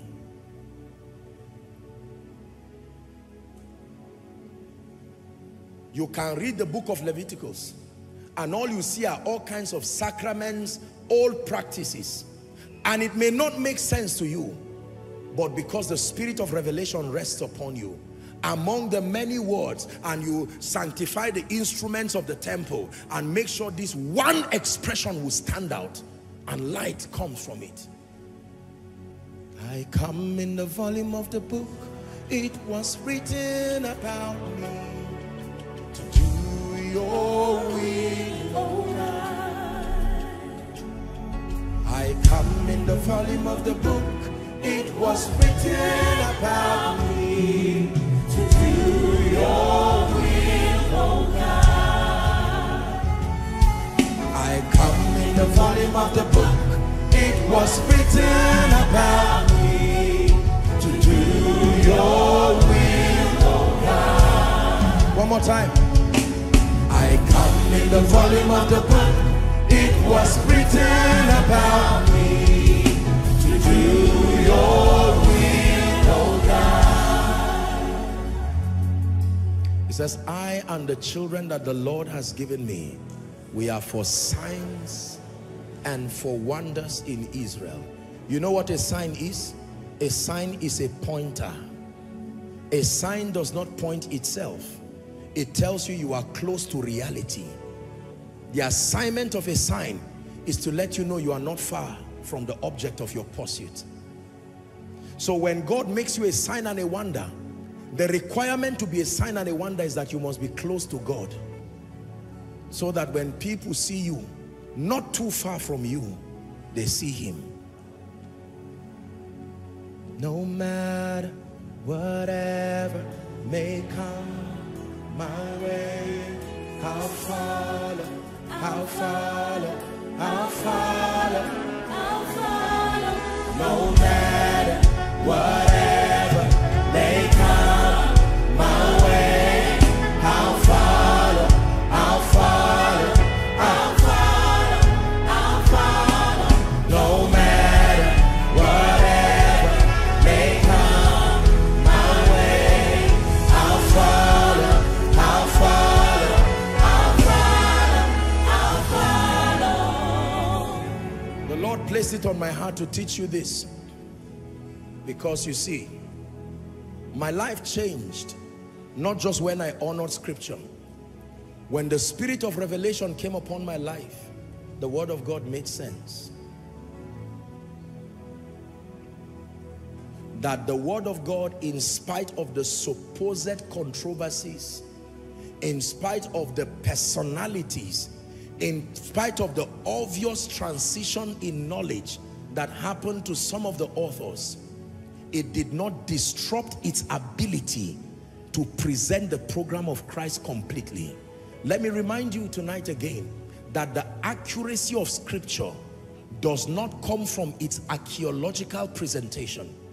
The accuracy of scripture does not come from its historical presentation. The accuracy of scripture does not even come from its linguistic presentation or the interpretation prowess. No. It comes from its ability to maneuver through the imperfections and still present the program of God with precision and accuracy. And that in order of priority, the compass, the navigation point for every believer must be to know that the primary assignment of scripture is not for business. The primary assignment of scripture is not for marriage. The primary assignment of scripture, are we together? Is not for prosperity. The primary assignment of scripture is not for increase, is not for greatness. The primary assignment of scripture is to help men understand God, understand the state of man outside God, understand Jesus.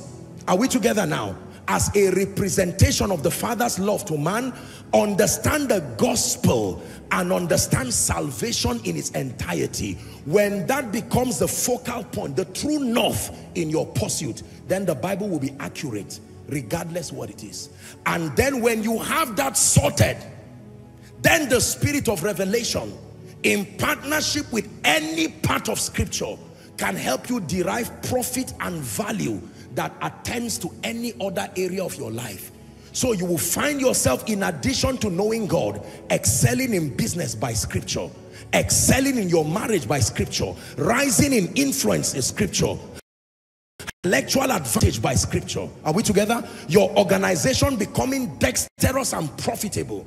You are a leader with a difference, deriving principles and lessons from scripture. This is how the spirit of revelation operates. The spirit of revelation does not leave us as fanatics, as extremists. No. It translates the value of spirituality to a context that leads to our own salvation, our wholesome victory, and then can help us extend the love, the value system, and the intelligence of the kingdom to all and sundry. This is what we are called to do.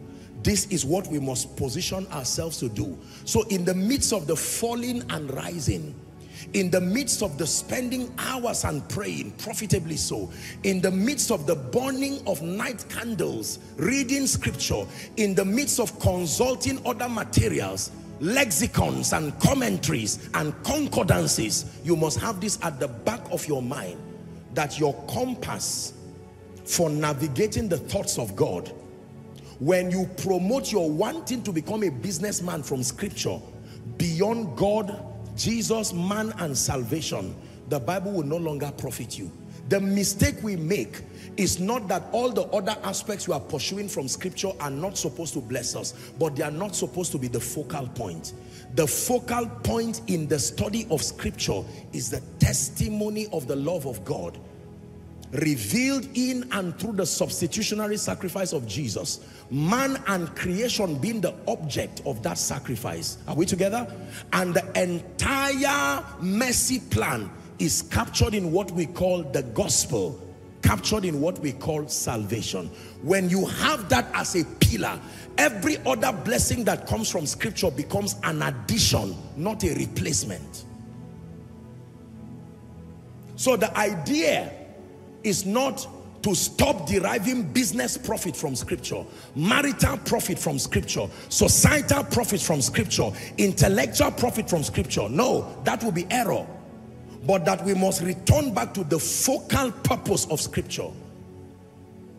Scripture never contradicts itself with respect to revealing God, salvation, the state of man, and Jesus. Regardless the complexities around the authors, the lives of the authors, the Bible tells us that God prevailed over the people such that every information there, the richest capture and the richest expression of accuracy in scripture is with respect to the knowledge of God and the plan of salvation. So the next time you read your Bible, you can use various verses in scripture to attend to various areas of your life. You are not in error. But when you want to study the Bible for growth, don't study it as a business manual. Study it as a spiritual book that intends to reveal God, reveal your state, reveal Jesus, reveal God's program. When you understand that, you will never be in error, regardless what you find there. Please rise up on your feet. No matter whatever may come my way, I'll follow. I'll follow. No matter whatever may come my way, I'll follow. I'll follow. I'll follow. I'll follow. I want you to hold hands with someone by your left and right if you can. We're going to pray two serious prayers in this place. The first prayer is you are going to cry for a fresh baptism of the spirit of revelation. Paul said that I may know him. He knew many things, but his focus was him, not that I may know it. There were many its he knew. It was Paul that brought order to the program of God, order to how many things be done. But he said that I may know him. Let that be your prayer. By the spirit of revelation, Lord, help me to know you. Help me to understand Jesus. Help me to understand your prophetic program as far as the gospel and salvation is concerned. Someone is praying with seriousness, praying with sincerity from the depth of your heart. If you are a man of God, pray.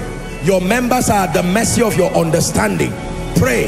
No matter how much you have deviated, there is still room to square up your understanding for the sake of those you lead and for the sake of your own growth.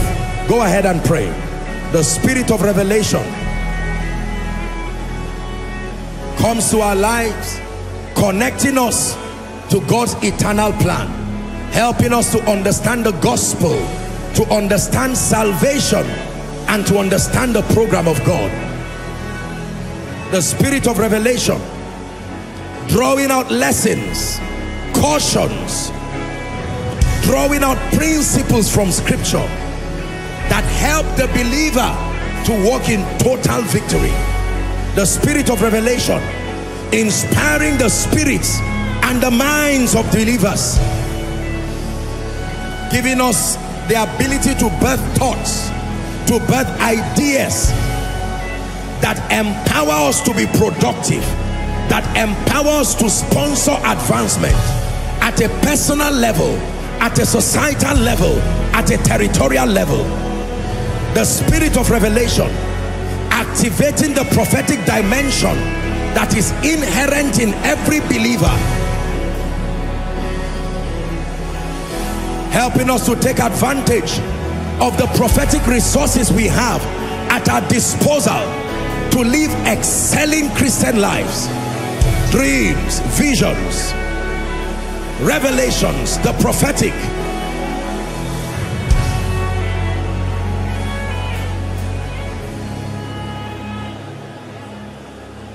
I choose the way of the Lord. I want to establish the second prayer point. I choose the way of the Lord, for the way of the Lord is the way of wisdom. I choose the way of the Lord, for the way of the Lord is the way of wisdom. I choose the way of the Lord. One more time, sing it from your heart. For the way of the Lord is the way of wisdom. I choose the way of the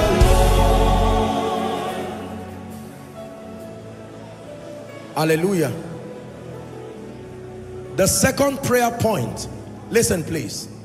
The second prayer point is a burden in my heart that I'm sharing with you. We are going to pray for the body of Christ. Lord, let the spirituality in the body of Christ translate to profit and value that exalts Jesus and frontiers the cause of the kingdom. We are tired of fanaticism. We are tired of extremism. Are we together? We are tired of the interruptions that our human nature is bringing to the program of God. You are going to pray and say, Lord, breathe upon us. We are available vessels. Let our praying in tongues, let our fastings, let our Bible studies, let our consecrations translate to value that our world can see. Christians and non-Christians, governments, leaders, heads of state, captains of industry, that they can see the profit point of serving God through our lives. Go ahead and pray. Go ahead and pray. Pray for the body of Christ. Pray for the body of Christ. We are the light of the world, a city that is set on a hill that cannot be hidden. Neither do men light a lamp and put it under a bushel, but it is put on a lampstand, a candlestick, and it gives light to all who are there.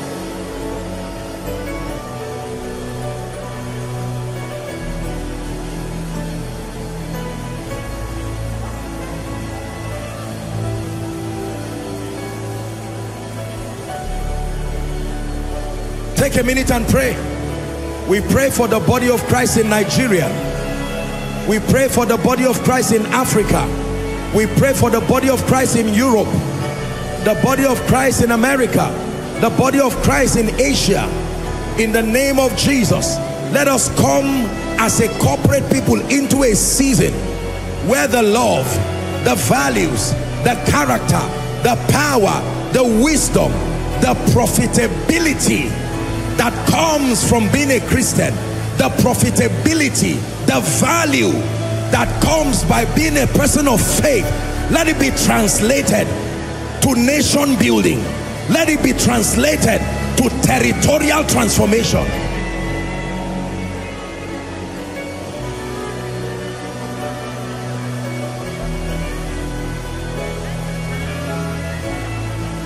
In the name of Jesus, in the name of Jesus,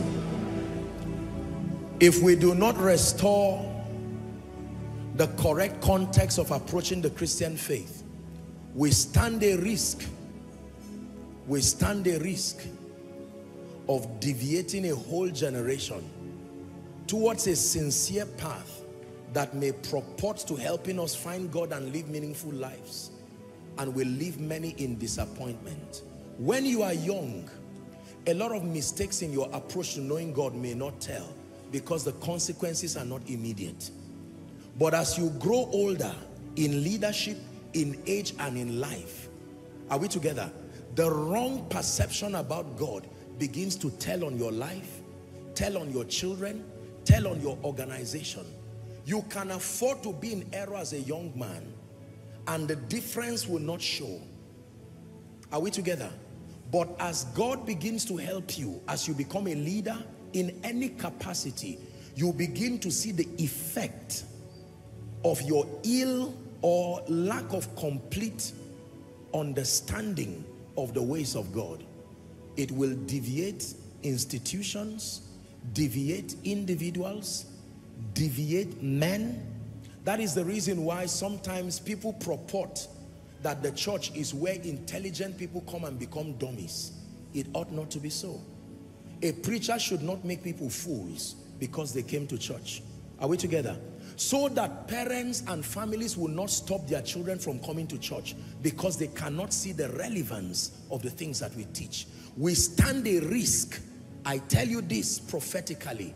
If we do not reorder and redefine spirituality and respect our territories as we communicate our Christian persuasions, let us not take the intelligence of the people who are loyal to us for granted.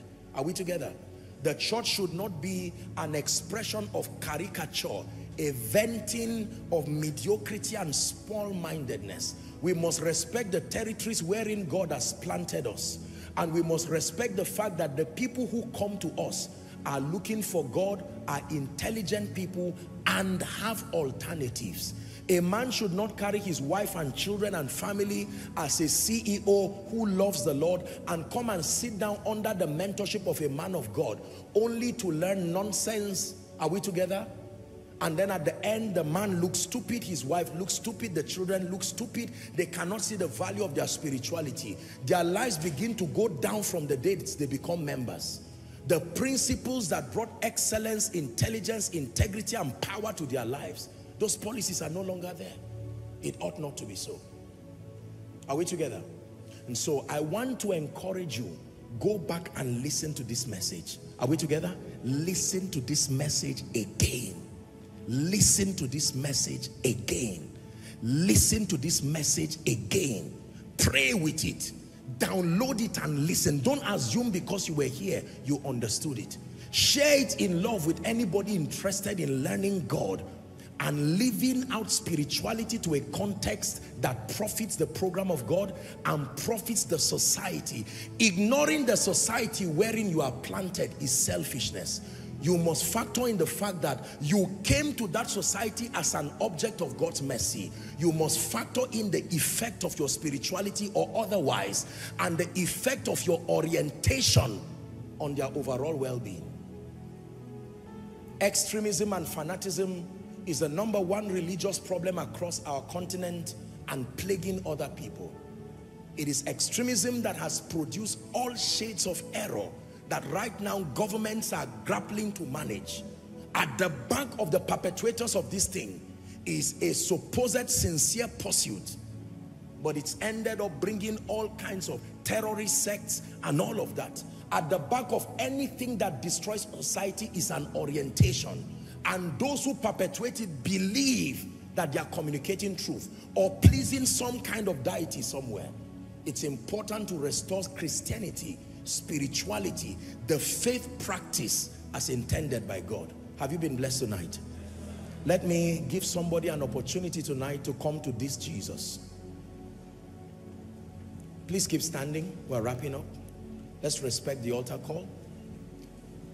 You heard me preaching while I spoke about the Bible, while I spoke about the spirit of revelation. And whilst you listened, the Spirit of God began to prick you like he did Paul. And the Spirit of God is telling you right now that you are part of the many that someday will have the opportunity to serve his purposes. God is calling you. There's no point being ashamed. There's no point being afraid. This is home for you. Wherever you are, I want you to leave your seat as I count 1 to 5. This is a house of love. You can never be too far away that Jesus cannot bring you back.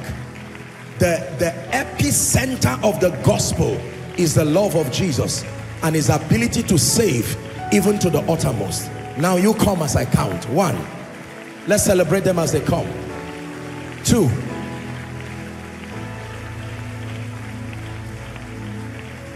3.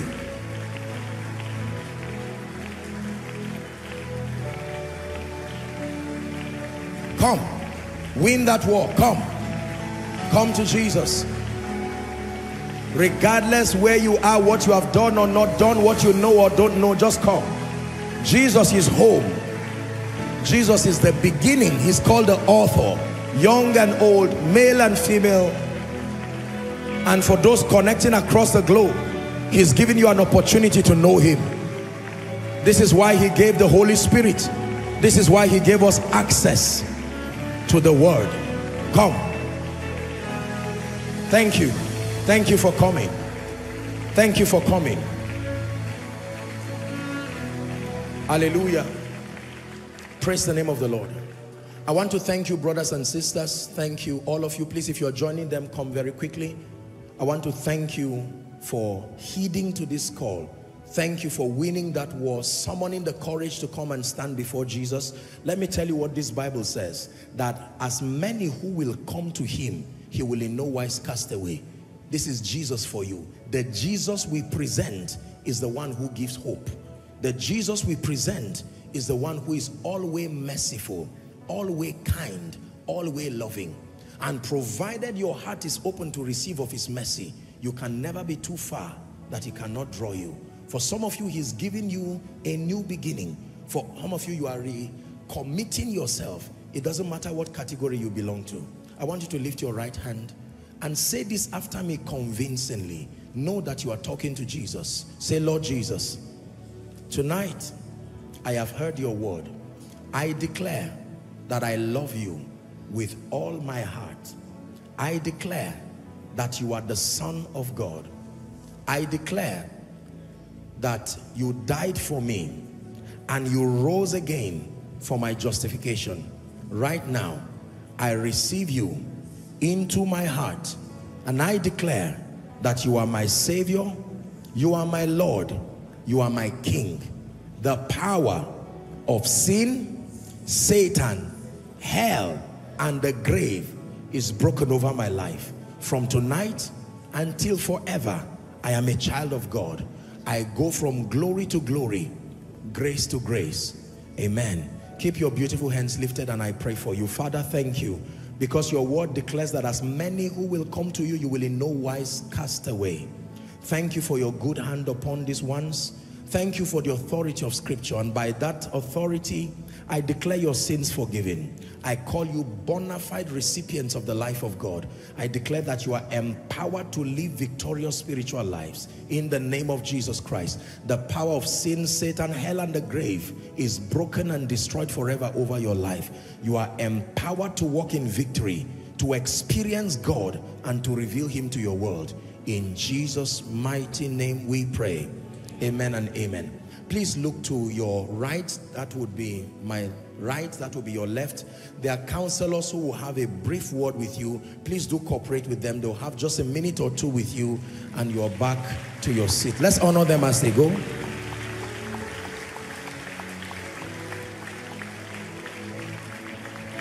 Hallelujah. Praise the Lord. So,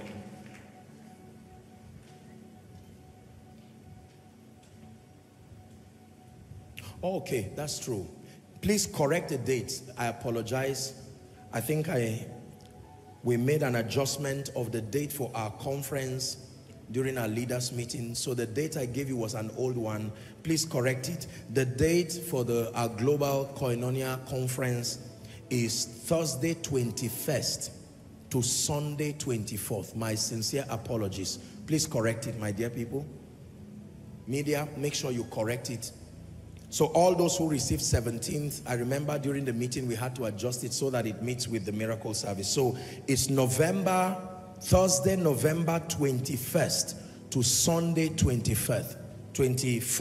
Please accept our apologies for the miscommunication. So next week, I'll take our time to announce it one more time. Next week is our miracle service. Hallelujah. A miracle service for the month of March. By Saturday we are back by God's grace, and then ready and prepared for the miracle service. Please invite everyone. I want you to know that the miracle services are not just times to display power, but it is God reaching out to people. People are hurting, people are wounded, people are sick, they need Jesus. If it is true that Jesus is the answer, we must give people an opportunity to experience him. We must give people an opportunity to love him, to know him, and we must reveal him, not just in his wisdom, but also in his power. So please invite everyone, come on Sunday, and let's celebrate Jesus and celebrate his power and experience him in our lives and extend the same to others. Have you been blessed tonight? I speak over your life in the name of Jesus. You are and remain a sign and a wonder. You are and remain a sign and a wonder. May my God keep lifting you. May my God keep blessing you. May my God keep empowering you. There will not be a better yesterday for you. You keep going from glory to glory, from grace to grace. In the name of Jesus. Every area of challenge in your life, I declare this week, may you experience the hand of God there. Experience the favor of God. Someone is getting to know Jesus through you. Someone is getting transformed through your witness. Someone is getting healed through your life. Someone is rising above curses and yokes through your life. Go and represent Jesus in the mighty name of Jesus Christ. Now together, let's share the grace in fellowship. And when we do that, please do greet someone, give them a big hug after service. Just appreciate them on your way out. Let's share the grace in fellowship. The grace of our Lord Jesus Christ, the love of God, the sweet fellowship of the Holy Spirit, rest and abide with us now and forever. Amen. Surely God's goodness and mercies follow us all the days of our lives as we dwell in the house of the Lord forever and ever. Amen. God bless you and see you on Sunday. No matter whatever may come my way, I'll follow, I'll follow, I'll follow, I'll follow. No matter whatever may come my way, I'll follow, I'll follow. And did they start liking me? Can I tell you this? When God is silent, learn to hear the voice of silence. I'm praying tonight. Everything you have been carrying, this is the month to give birth to it. Your week beginning will experience dimensions of favor you have never experienced.